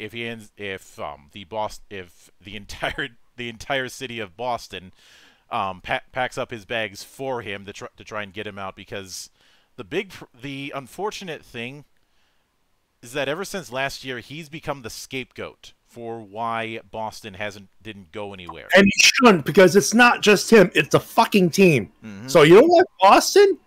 Chase your golden boy away. See how that feels when you fucking lose in the first round again. Yeah, I don't see Boston going all that far. And no, they're still salty on Rask being a human being, and you know what? Fuck them. Oh! That's Castaneo just popped in my head. Oh. That one of these days, Toronto wins the first round against Boston, and Tuukka Rask is in net for Toronto. Can you imagine the Steve Dangle video? Is him screaming Tuukka Rask as a Leaf? Ooh, the irony in that statement I just said. That's a big cap hit. Can they even afford Rask, even on a short term? That's why I said it was an idea in my head. Mm-hmm. It was really hilarious, though, right? Dude, if they could swing it even for one season, I could. There may be a point where Tuukka Rask shuts out the Habs out of the playoffs again, because the Habs are going to make it again. But if it makes Boston eat crow, I am perfectly. I may be in the minority, but I'm perfectly fine making that sacrifice. I have no problem sleeping with an enemy to slay a greater one. There you go. There you go. But next we have our good old fashioned favorite bunch of jerks. Keep coming to our game. Keep coming to our game. One of the two teams that won Shit Poster of the Week awards. For those unaware, somebody at ESPN really fucked up this week during the expansion draft. Disney. Fuck you, Disney. And accidentally called the Carolina Hurricanes the Carolina Panthers, and both the Hurricanes and the Panthers Twitter accounts ran with it for the shit posting. That is botchamania level of ladies and gentlemen, we must quote the tree again. In due fashion, it's time to dub our roll cow of the week. Tell me I'm wrong. I cannot tell a lie.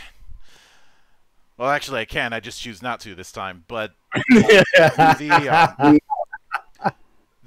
the Hurricanes did a color swap with their logo to have it have the same colors as the Carolina Panthers, and even the Panthers. And I only learned this about a couple hours ago, but the Panthers, they played along. Yeah. Which, good sports, everybody. Mm-hmm. Well, yeah, that is botchamania level of dumb. Well, hey, ESPN. $1 million move, $2 shot. Well, let's not forget that the current identity of the Carolina Panthers, I made the same mistake. Oh no. Yeah, I'll put my motherfucking head back down. But No. the Hurricanes are the Hurricanes' current identity is built on shitposts. You guys are aware of the story of how a bunch of jerks became a rallying cry for them, right? Yup. For those unaware, when Dundon took over ownership and dealt with the family drama with the previous owner of the Hurricanes,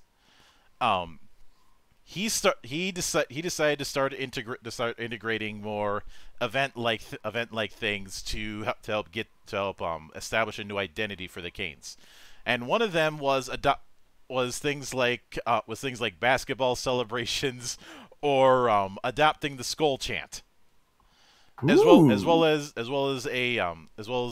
having somebody spin a hurricane alarm before games. You know, kind of like how the Vikings have some local guy in Minnesota sound the Yaller horn. And it works great for connecting with your fan base. Brian Burke didn't think so. He saw. Wait. If anyone's wondering, wait, Brian Burke?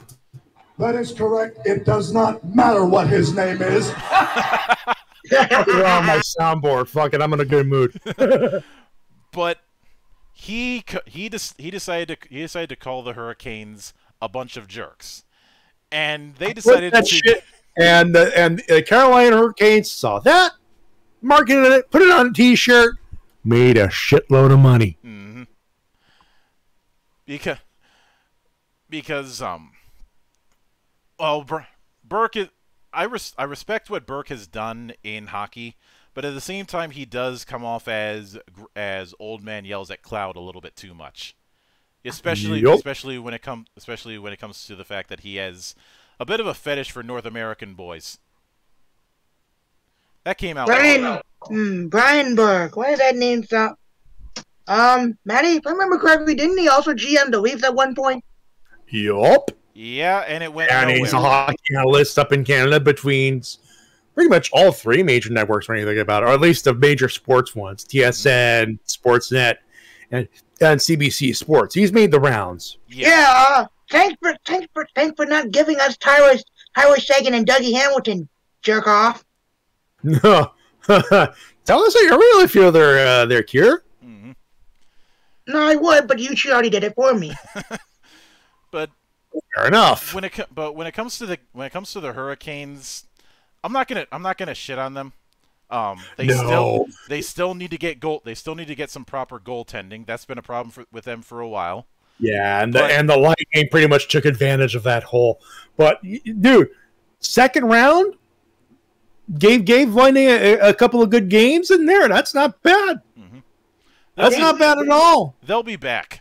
I can guarantee you that. They'll be back, and then John Cooper's gonna get terminated. Not out of a job, just terminated Terminator style. Mm-hmm. I don't know why they came there, but what the fuck? Georgia, if I remember correctly, didn't Cam Ward retire or something? I think so, and it's unfortunate. Let me Google it. Let me do the Google.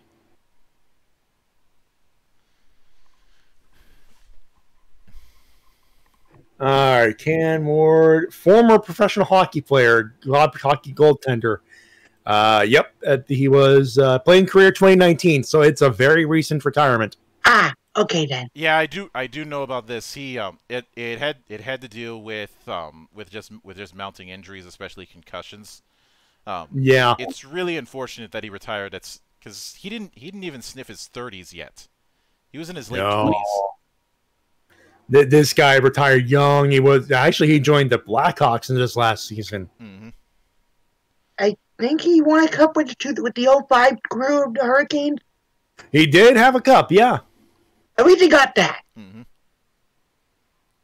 But still, that's really young to be retiring. Hey, couple of World Cups, a couple of World Championships here and there. You know what? I actually know medal record. Does he have a Stanley Cup? Should. Mm-hmm. Yeah, he has. Okay, he has. That's a good news. Yeah. Now, Yeah, first goaltender since Patrick Roy. It's Patrick Roy as a rookie. He won the cup as a rookie, so yeah, he has a cup. yep. His name is on the mug. You know what? Early retirement, yes, but when you've done what you all but win an Olympic gold medal, hey, that's a career, bud. Now, this brings us to the first part of the what would be the conference finals, except there weren't conferences this year.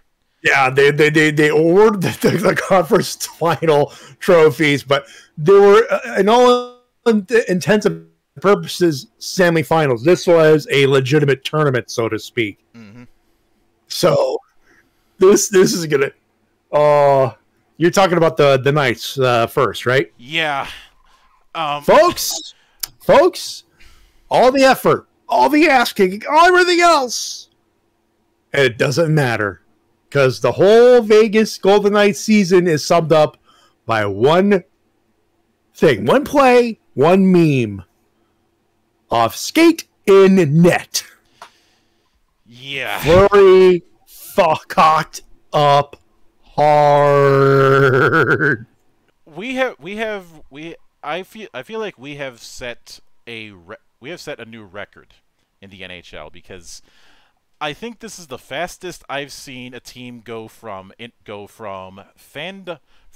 league-wide darling to lolcow. Because now, yeah, they made the Stanley Cup Finals in their first year, which is, they had the team to do it too. They had the team to do it. They had the momentum, and they kept winning. Now, unfortunately, they happen to be against a team that was very, very good at neutralizing speed, which was their best asset. But after that they complained that they got jobbed out. Yeah. Then, so that's the tricky part of them. Obviously, you did weird. To say the least. Mm-hmm. Year after that, they go up against the Sharks, and yes, there was some ref puck involved. No, there was. But at the same time, they ended up playing things soft on majors, which you don't fucking do. But last year was the real nadir, and that was where I realized, oh shit, they're going full lolcow.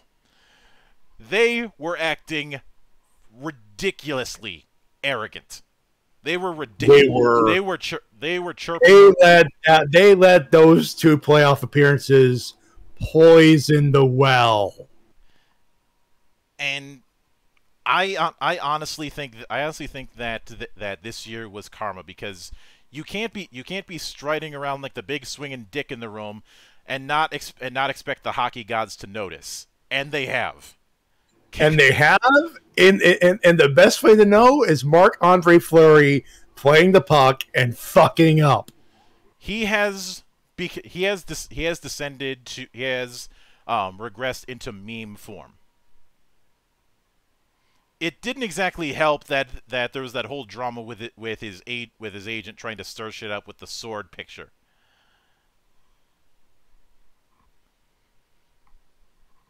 But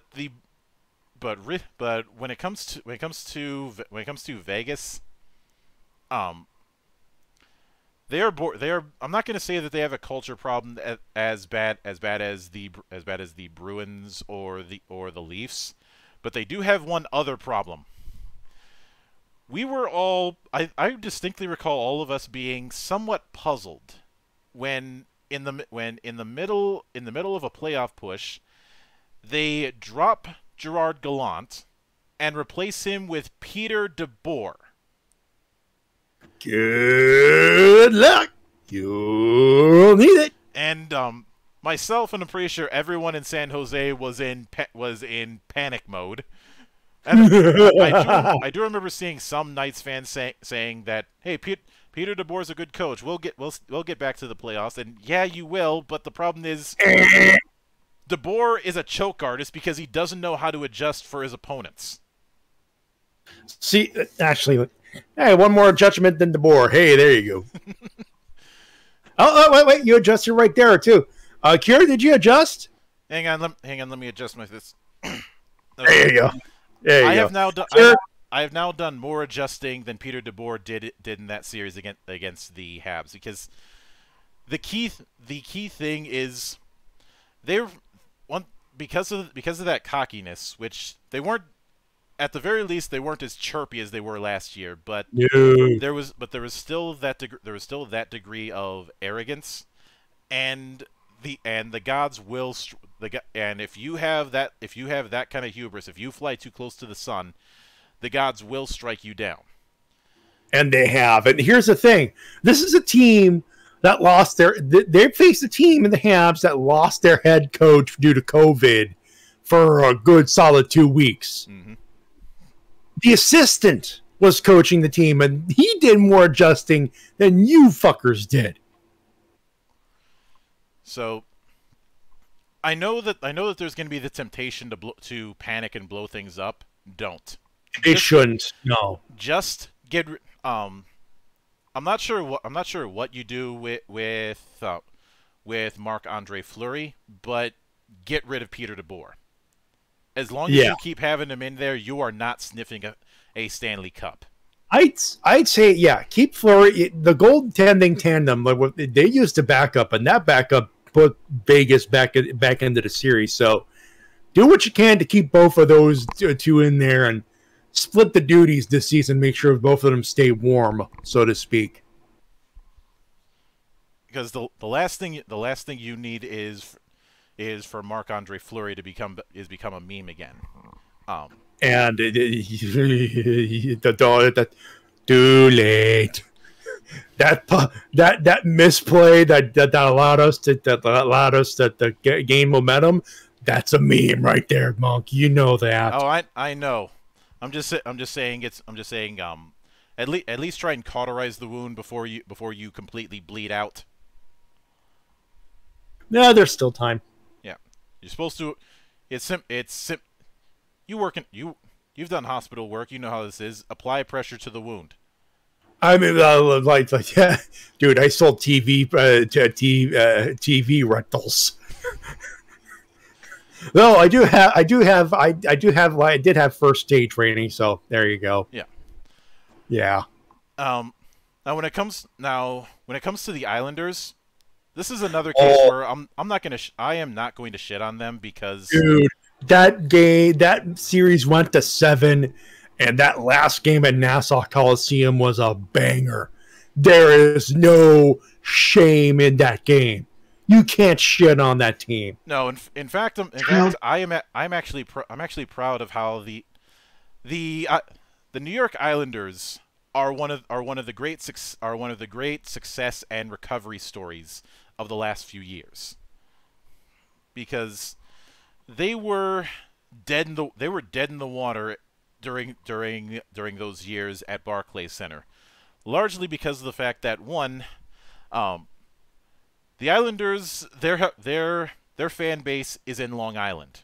Barclays Center is in Brooklyn. That's an hour's drive, and that's assuming you're not going to get on a good day. That's assuming you're not going to get fucked by New York traffic, which you are. Yeah. So that's good traffic. That's traffic on a good day.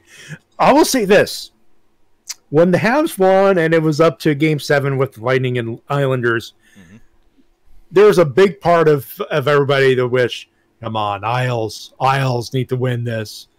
Habs versus Islanders at Nassau Coliseum and the Bell Center with even at 2,500 to 5,000 people in attendance in Montreal.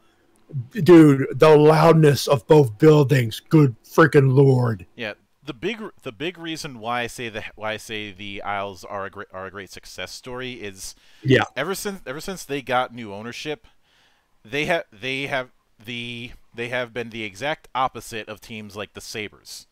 The owners stay out of the way. are very hands-on when it comes to the fans, including cheering with them, during games and shit talking opponents. Oh yeah.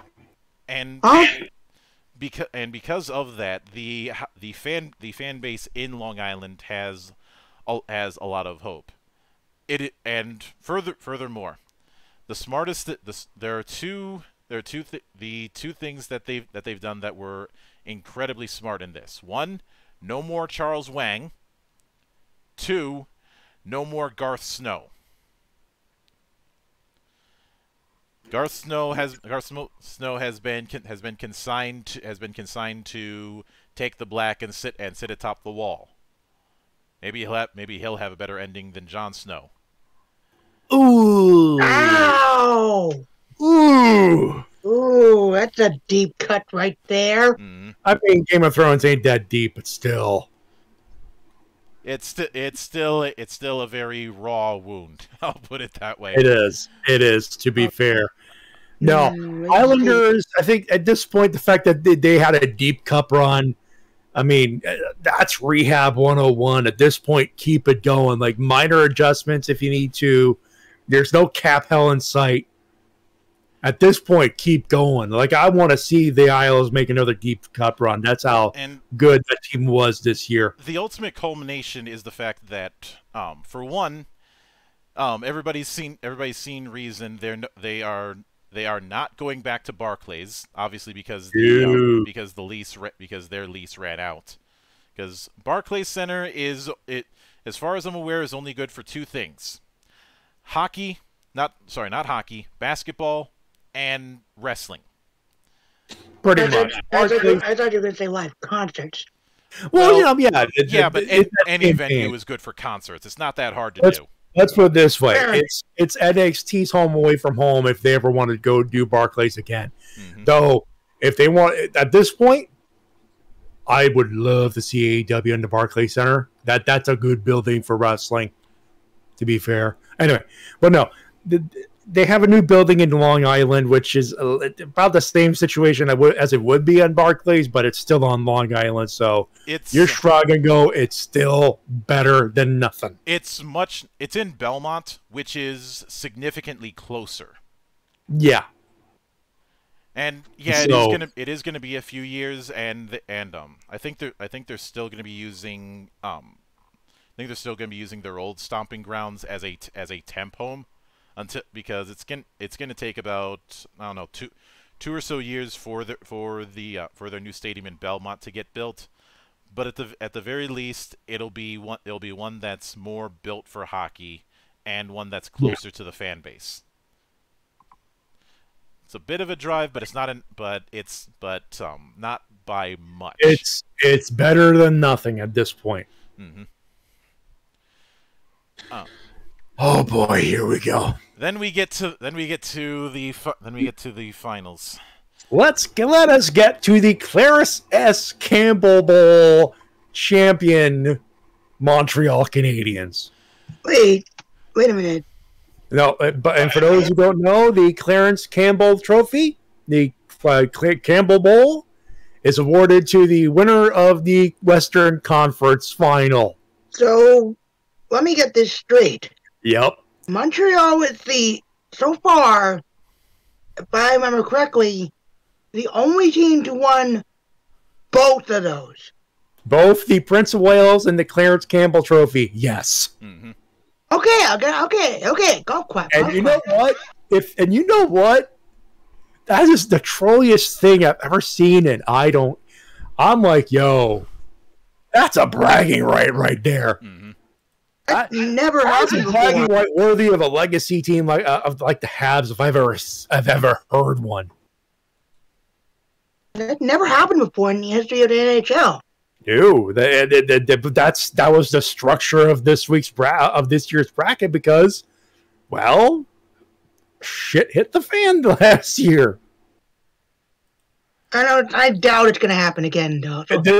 This is an absolute oddity, rarity, and this will not happen again. But you know what? The fact that it even happened, hell yeah. Hell yeah, I'm down with that. Would you say that Montreal is a Triple Crown? You haven't made me a T-shirt about that fact yet. Wait a minute, mate. So would you say that Montreal is a Triple Crown winner then? Let's not push the wrestling stuff too much. Yeah, I know. I'm just making fun. No shame on the game. No shame on that game at all. All right. Let's oh boy. There's no fucking way we made that deep of a cup run without the Leafs choking, the Jets not showing up, and Marc-Andre Fleury being a meme for a couple of games. Basically, just pure dumb luck and someone made it. And a team that on paper doesn't look like it was built for a deep playoff run. But here's the thing: you underestimated the Montreal Canadiens. You shouldn't have done that. I was going to say, who made a contract with the Bunny Cat? Well, we not that we know of. Or if Corey Perry did that, that's like Jesus Christ. No wonder he's hurting. But I mean, Monk, you could join in on this conversation. I'm obviously taking it over. I think when it comes now, obviously, they have a generational talent in Carey Price. And first off, I do feel the need to punch Habs management for giving their entire fan base a heart attack this week. Oh, you know what? I get the feeling that there was some galaxy brain play going on. Obviously, Seattle went for the person they went, the player that they went to, and ignored Carey Price, which, I mean, you could have pulled a Fleury, and people were very much reminded of what happened when they did not protect, that when Pittsburgh did not protect Fleury. Mm-hmm. So, yeah, there was a couple of tense-filled days, and then people saying, well, look, it's not likely it's going to happen. I was like, we breathe easier. And then when the news said, okay, the picks are in, Price would have left. Price would have been able to leave already. He's not. We're safe. Okay. But the way I'm reading it, it's like they wanted to protect a couple more players that Seattle could have picked. But Price went, look, I'm a deep cap hit if they pick me up, and I'm hurting, so I'm not playing I'm not playing for a while. Put me up. I'll waive it for this. Price made the sacrifice to keep a couple of players that the Habs desperately needed to keep. The way I'm reading things, anyway. Mm-hmm. So, but the only thing I can do here is shrug at this point. Yeah. I'd say the big reason why the Habs made it as far as they did is twofold. One, you had a lot of teams that just completely underestimated them. They're thinking, the Habs, they're a cakewalk. We'll be able to deal with them. Whereas here's the problem. The Habs Tree brought it up in his wrap up, his haters guide to the Stanley Cup. Mm-hmm. They don't look like much, but you look at all the players that are in there. There is Stanley Cup experience in that team. May not look like much, but Corey Perry, Shea Weber, there's a few players in there that on paper you don't think, oh, they're not Stanley Cup caliber, and yet they are. They have that experience. There's guys from the Golden Knights, from the who had that deep cup run the first year. They had Toffoli for there's something for you. Suzuki, Eric Stahl.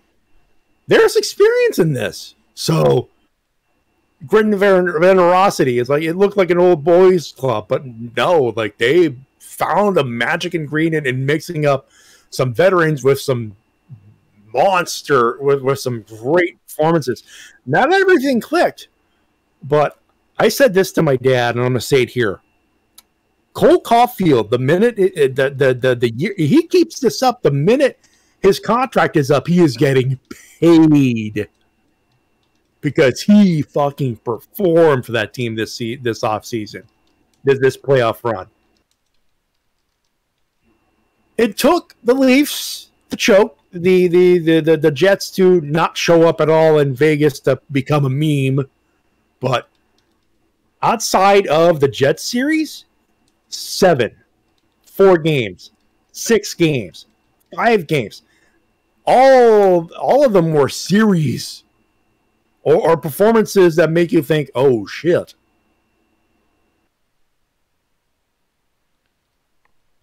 On paper, we should not have made the playoffs. And I'll be the first one to admit that. It's like, dude, this is a miracle run. And yeah, you're right. And we'll fucking take it. Mm-hmm. We will fucking take that. We will take that Clarence Campbell trophy.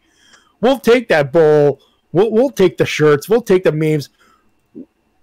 The way I see it, at the end of the series, is that Ducharme needs to stay out of the thing and mix it up more, because at this point, just changing things up was the key here, and they didn't adjust enough. But the role of the Habs this offseason was to play spoiler. Leafs were pegged on paper to make a deep cup run. We made them look. We made them look like chokers in 7. Jets were supposed to make the Leafs sweat. We made them we swept them. Golden Knights should have mopped the floor with them. Tyler Toffoli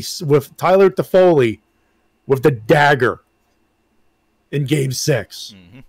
At home. I saw that overtime goal, and I felt something I have not felt with the Habs in a very long time. Hope and joy. Literal joy. Jumping out of my... Because I've always been, okay, it's the Habs, but they're going to choke. They have a management team and a coaching staff that doesn't allow the talent. They're too regimented.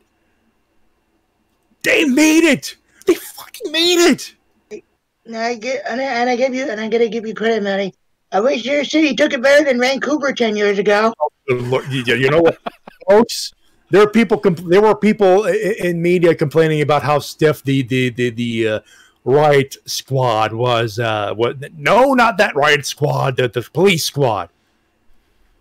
You know what I mean. Look, they took. I was making a police squad naked gun joke, but at the same time, the way they handled the mob, there was a lot of people in that square watching the game, and a whole lot of them didn't give a fuck about hockey. So the cops saw what happened in Vancouver and said, "Fuck that noise." And as soon as the riffraff decided to be the riffraff, out went the gas, and people and poor Habs, some poor legitimate Habs fans had to suffer for it. You know what? You want your city to burn down? That's how you get the city to burn down, because there will always be the degenerate pyromaniac who wants to flip a car, no matter the circumstance. They just needed the excuse. I was thinking that riot. If you ask me, I was thinking that riot 10 years ago might have cursed Canada in general not to win a Stanley Cup, nor make it to the final. But I think Montreal said, "Fuck that, we're making it to the final." Yeah, or like A and B when the quote unquote riots, because they weren't. It was just a whole lot of people trying to cause a riot. No, cops went, "Fuck that noise. We're still under COVID rules. Go home." Well, technically, we're in green now, so the rules are a little lax, but still. Anyway, we're off rails. Habs played the spoiler, and the fact that we made it a series instead of just an outright sweep in this series tells you of the story of this run. On paper, we ain't supposed to win, and obviously at the end of the day, that's not what happened. That's obviously what happened. But we subverted expectation. This team subverted expectation and made it a fight. 3 times. They subverted expectation 3 times. 4 if you count Andre Fleury. That's what I mean. And I will not stop making fun of that shit. No, yeah. Put simply, we were the team that wasn't supposed to be there, and you know what? Nah. We're the Habs. We're supposed to be here, brah. Now, will they make it back? That depends. If, and, well, most likely not, since most likely it's going to go back to the four section. I will say this. From a team that was not supposed to make it to firing Claude Julien, because that's what happened this year. Claude Julien was given the boot, and Dominic Ducharme became the interim head coach. This team was not expected to make the playoffs, period. And out of sheer luck, happenstance, appointage, or, you know, the Flames being the fucking Flames, we made it. Barely, but made it. Ducharme earned the permanent head coach job. He earned it. Didn't someone say that if Montreal lost in the first round, turned the shit show into the spoiler of the Stanley Cup of the Stanley Cup playoffs? I think that is nigh on insignificant. Manny, I think I remember someone saying that metaphorically speaking, if Montreal lost in the first round of Toronto, Marc Bergevin would be fired or something. That was something around. I've heard there was. I don't know what you do. I mean, the way things are running right now, I am shrugging. The summer is young. At this point, the only thing I could think of is if Bergevin's contract's coming up, it's a do or die. Mm-hmm. Yeah, I think at that point, that's the way that people need to see it. Bergevin needs to make it back to the playoffs to even make it a convincing argument to keep him, because the decisions he's been making. I've had, at least to my knowledge of the fandom, been asking for his head. He got fucking lucky. But, and at this point, he needs the team to work for him to first luck to continue. Mm-hmm.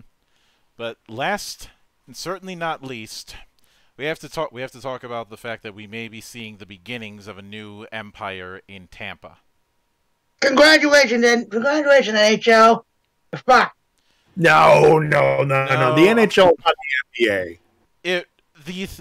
First off, unlike other leagues, because of how things get so chaotic on a good year with the NHL, it is impossible to say that the league is fucked.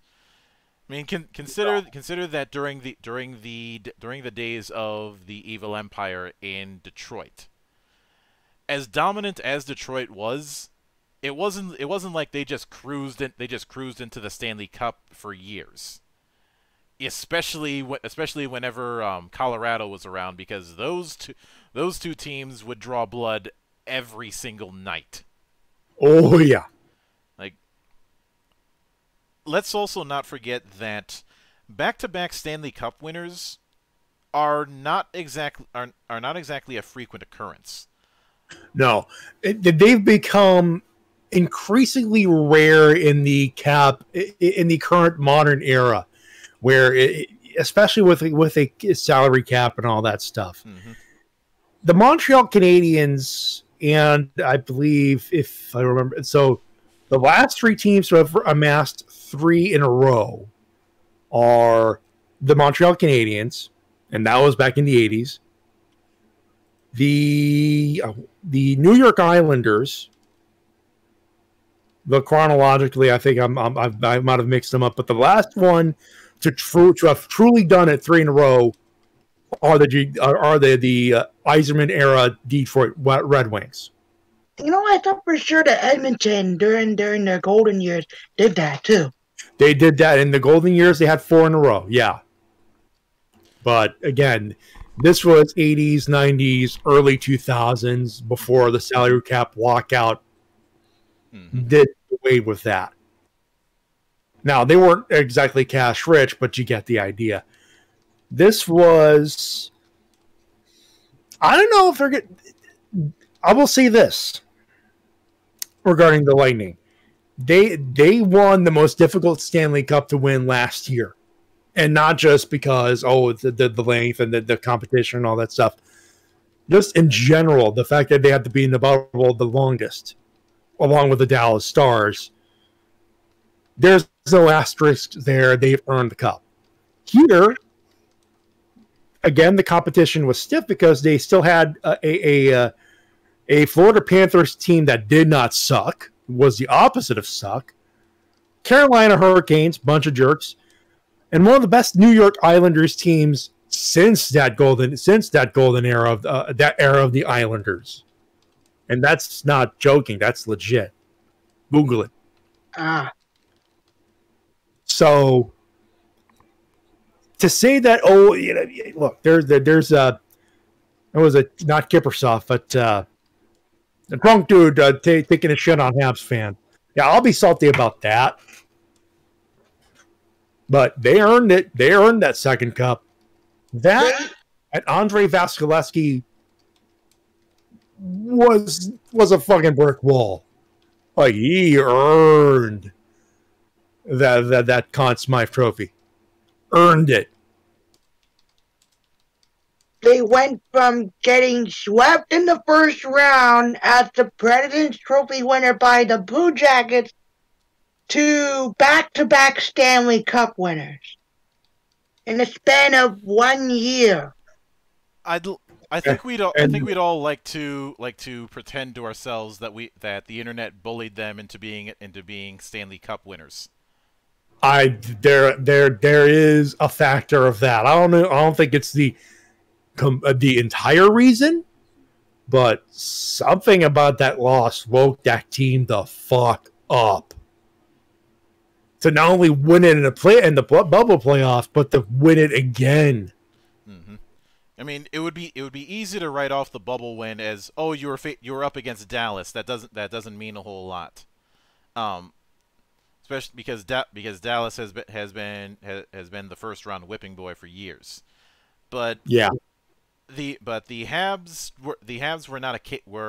have not been a cakewalk this entire series. So this was my dad refers it to running out of gas, and simply put, especially after those first 3 games, game 2 should have been a Habs win.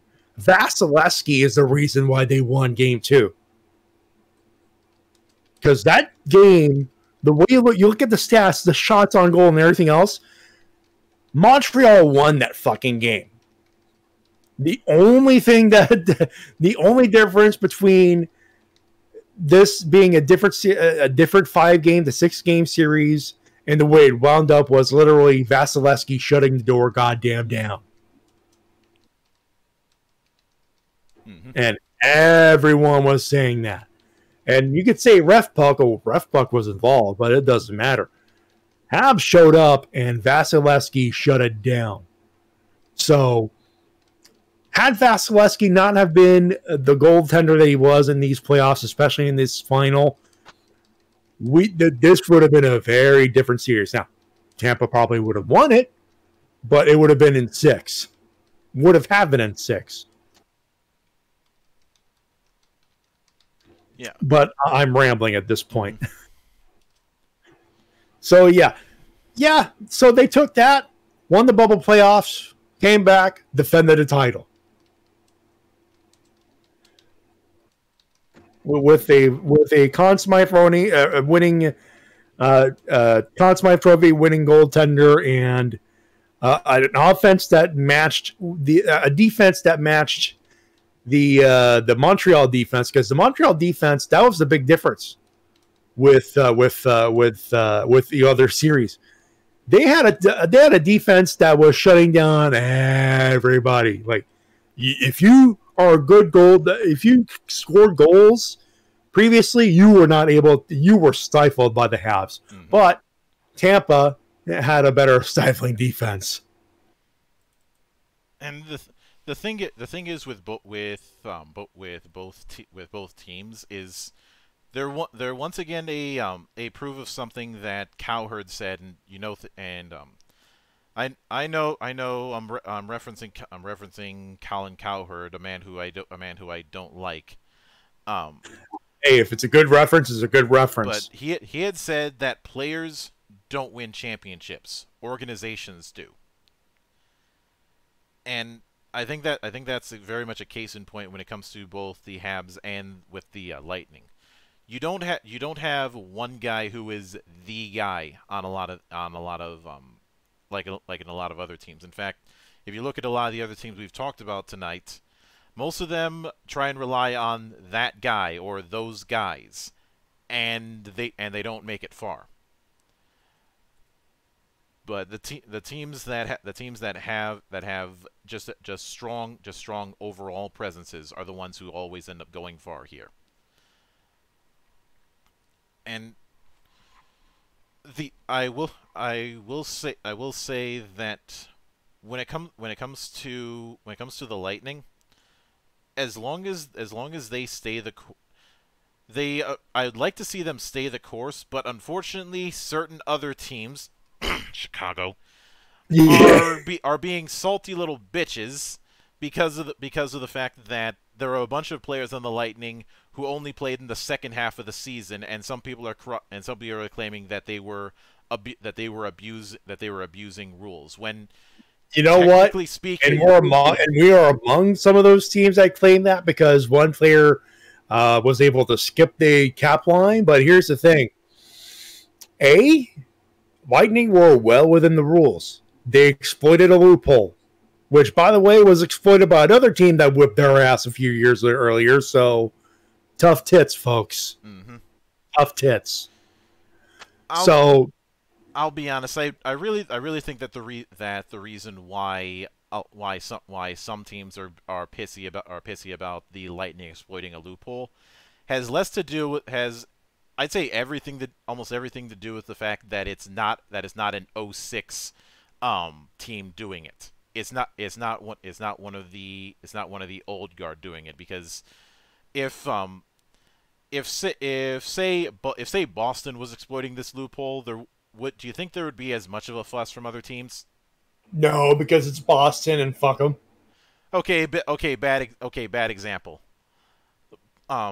Point is, if an original 6 was doing this, there would still be bitching. There would still be bitching. With the Leafs, there'd be bitching. With Detroit, I don't think it would have mattered. I don't think it would have mattered. A loophole was exploited, and Chicago will be pissy because it's Chicago. Mm-hmm. There you go. Yeah. So because of that, I do feel that there's going to be some talent shedding in the offseason for they're going to have to fit under the cap, and that's just the reality of the situation. They're not in cap hell, but it doesn't matter. You mean something like this, Maddie? When you were talking about earlier about people complaining? Hold on. Keep in mind, this is not a... Keep in mind, you could ask for a button, right? I don't know if you have that. Grandpa Simpson, oh, bitch. Oh, bitch. Never doubt the button, man. No, I shouldn't.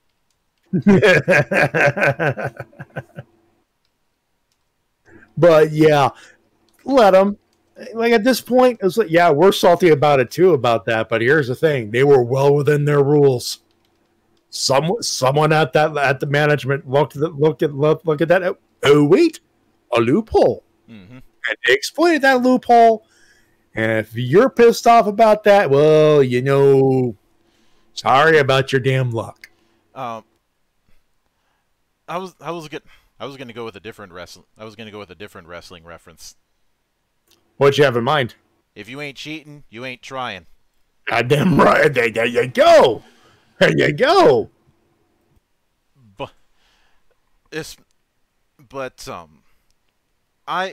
but even with that, I can't. I do not think that this is going to be a one and done with the Lightning. Do I think that they repeated? They repeated. I want to see them repeat just for the memes. I honestly, I'd love a rematch. Mm-hmm. I'd love nothing more than in 2022 in the conference final, Lightning Habs for the Prince of Wales Trophy. That's a rematch. Mm-hmm. I think at this point, you like, the memories are short in certain cases. Fair enough, but ooh, I'd love to see a rematch. It's not going to be the rematch we saw this year, obviously, but I would love nothing more but to see that, to see who gets the better of it. Yeah. Now, if that does happen, you damn right. I'm going go Habs go with my Price jersey on. Mm-hmm. You damn hippie, that's gonna happen. But we got to wait a little while for it, of course. Yeah. At the very least, I know that an inevitable one of the side things that I'm looking forward to just for my own personal laughter is an inevitable retro night happening in Vancouver, because that means that they'd have to bring back some of the ugliest uniforms I've ever seen in my life. Oh God. Oh. Note to all uniform designers. If anyone suggests using brown as part of your uniform structure, or any colors that are on a caramello, fire them immediately. Because you remember the uniforms the Canucks had in the 80s? Dear God, those sucked. There are people who are nostalgic about those jerseys, to be fair, and I'm not going to shit on those people because the Vancouver Canucks were good for a while under those jerseys. Unlike the jerseys, good. The only thing, on the other hand, I will give them credit that unlike a former team in California, they didn't try going around in white skates. Yeah. But I think that'll do it for this particular debriefing. We will as far as whether I'll do this, I have no plans on doing this for doing a prediction show for the World Series, simply because there's way too many pieces to cover. We'll leave the shit posting in the baseball department to urinating tree. There are certainly teams that I'm going to be shit posting, like the Tins. Yes, they're called the Tins. You don't get the rest of your Minnesota. You will not get the rest of your name back until you win a playoff series. Until then, you are the Tins. And speaking of urinating tree, the other big reason for that is if they do another big ass bracket like they did last year, I'm not doing that. That's way too much, and has way too many teams that just don't belong there. Like, who the fuck had any hopes last year that the Cincinnati Reds would go far in the playoffs? But in fact they were nothing but a goose egg. No scores. Yep. But now obviously once the hockey season starts up again, we'll certainly do that. As far as whether or not we'll do one for the NBA now that it's unfucked, I'm debating that. I'm jumping back and forth between whether or not I'm gonna do it.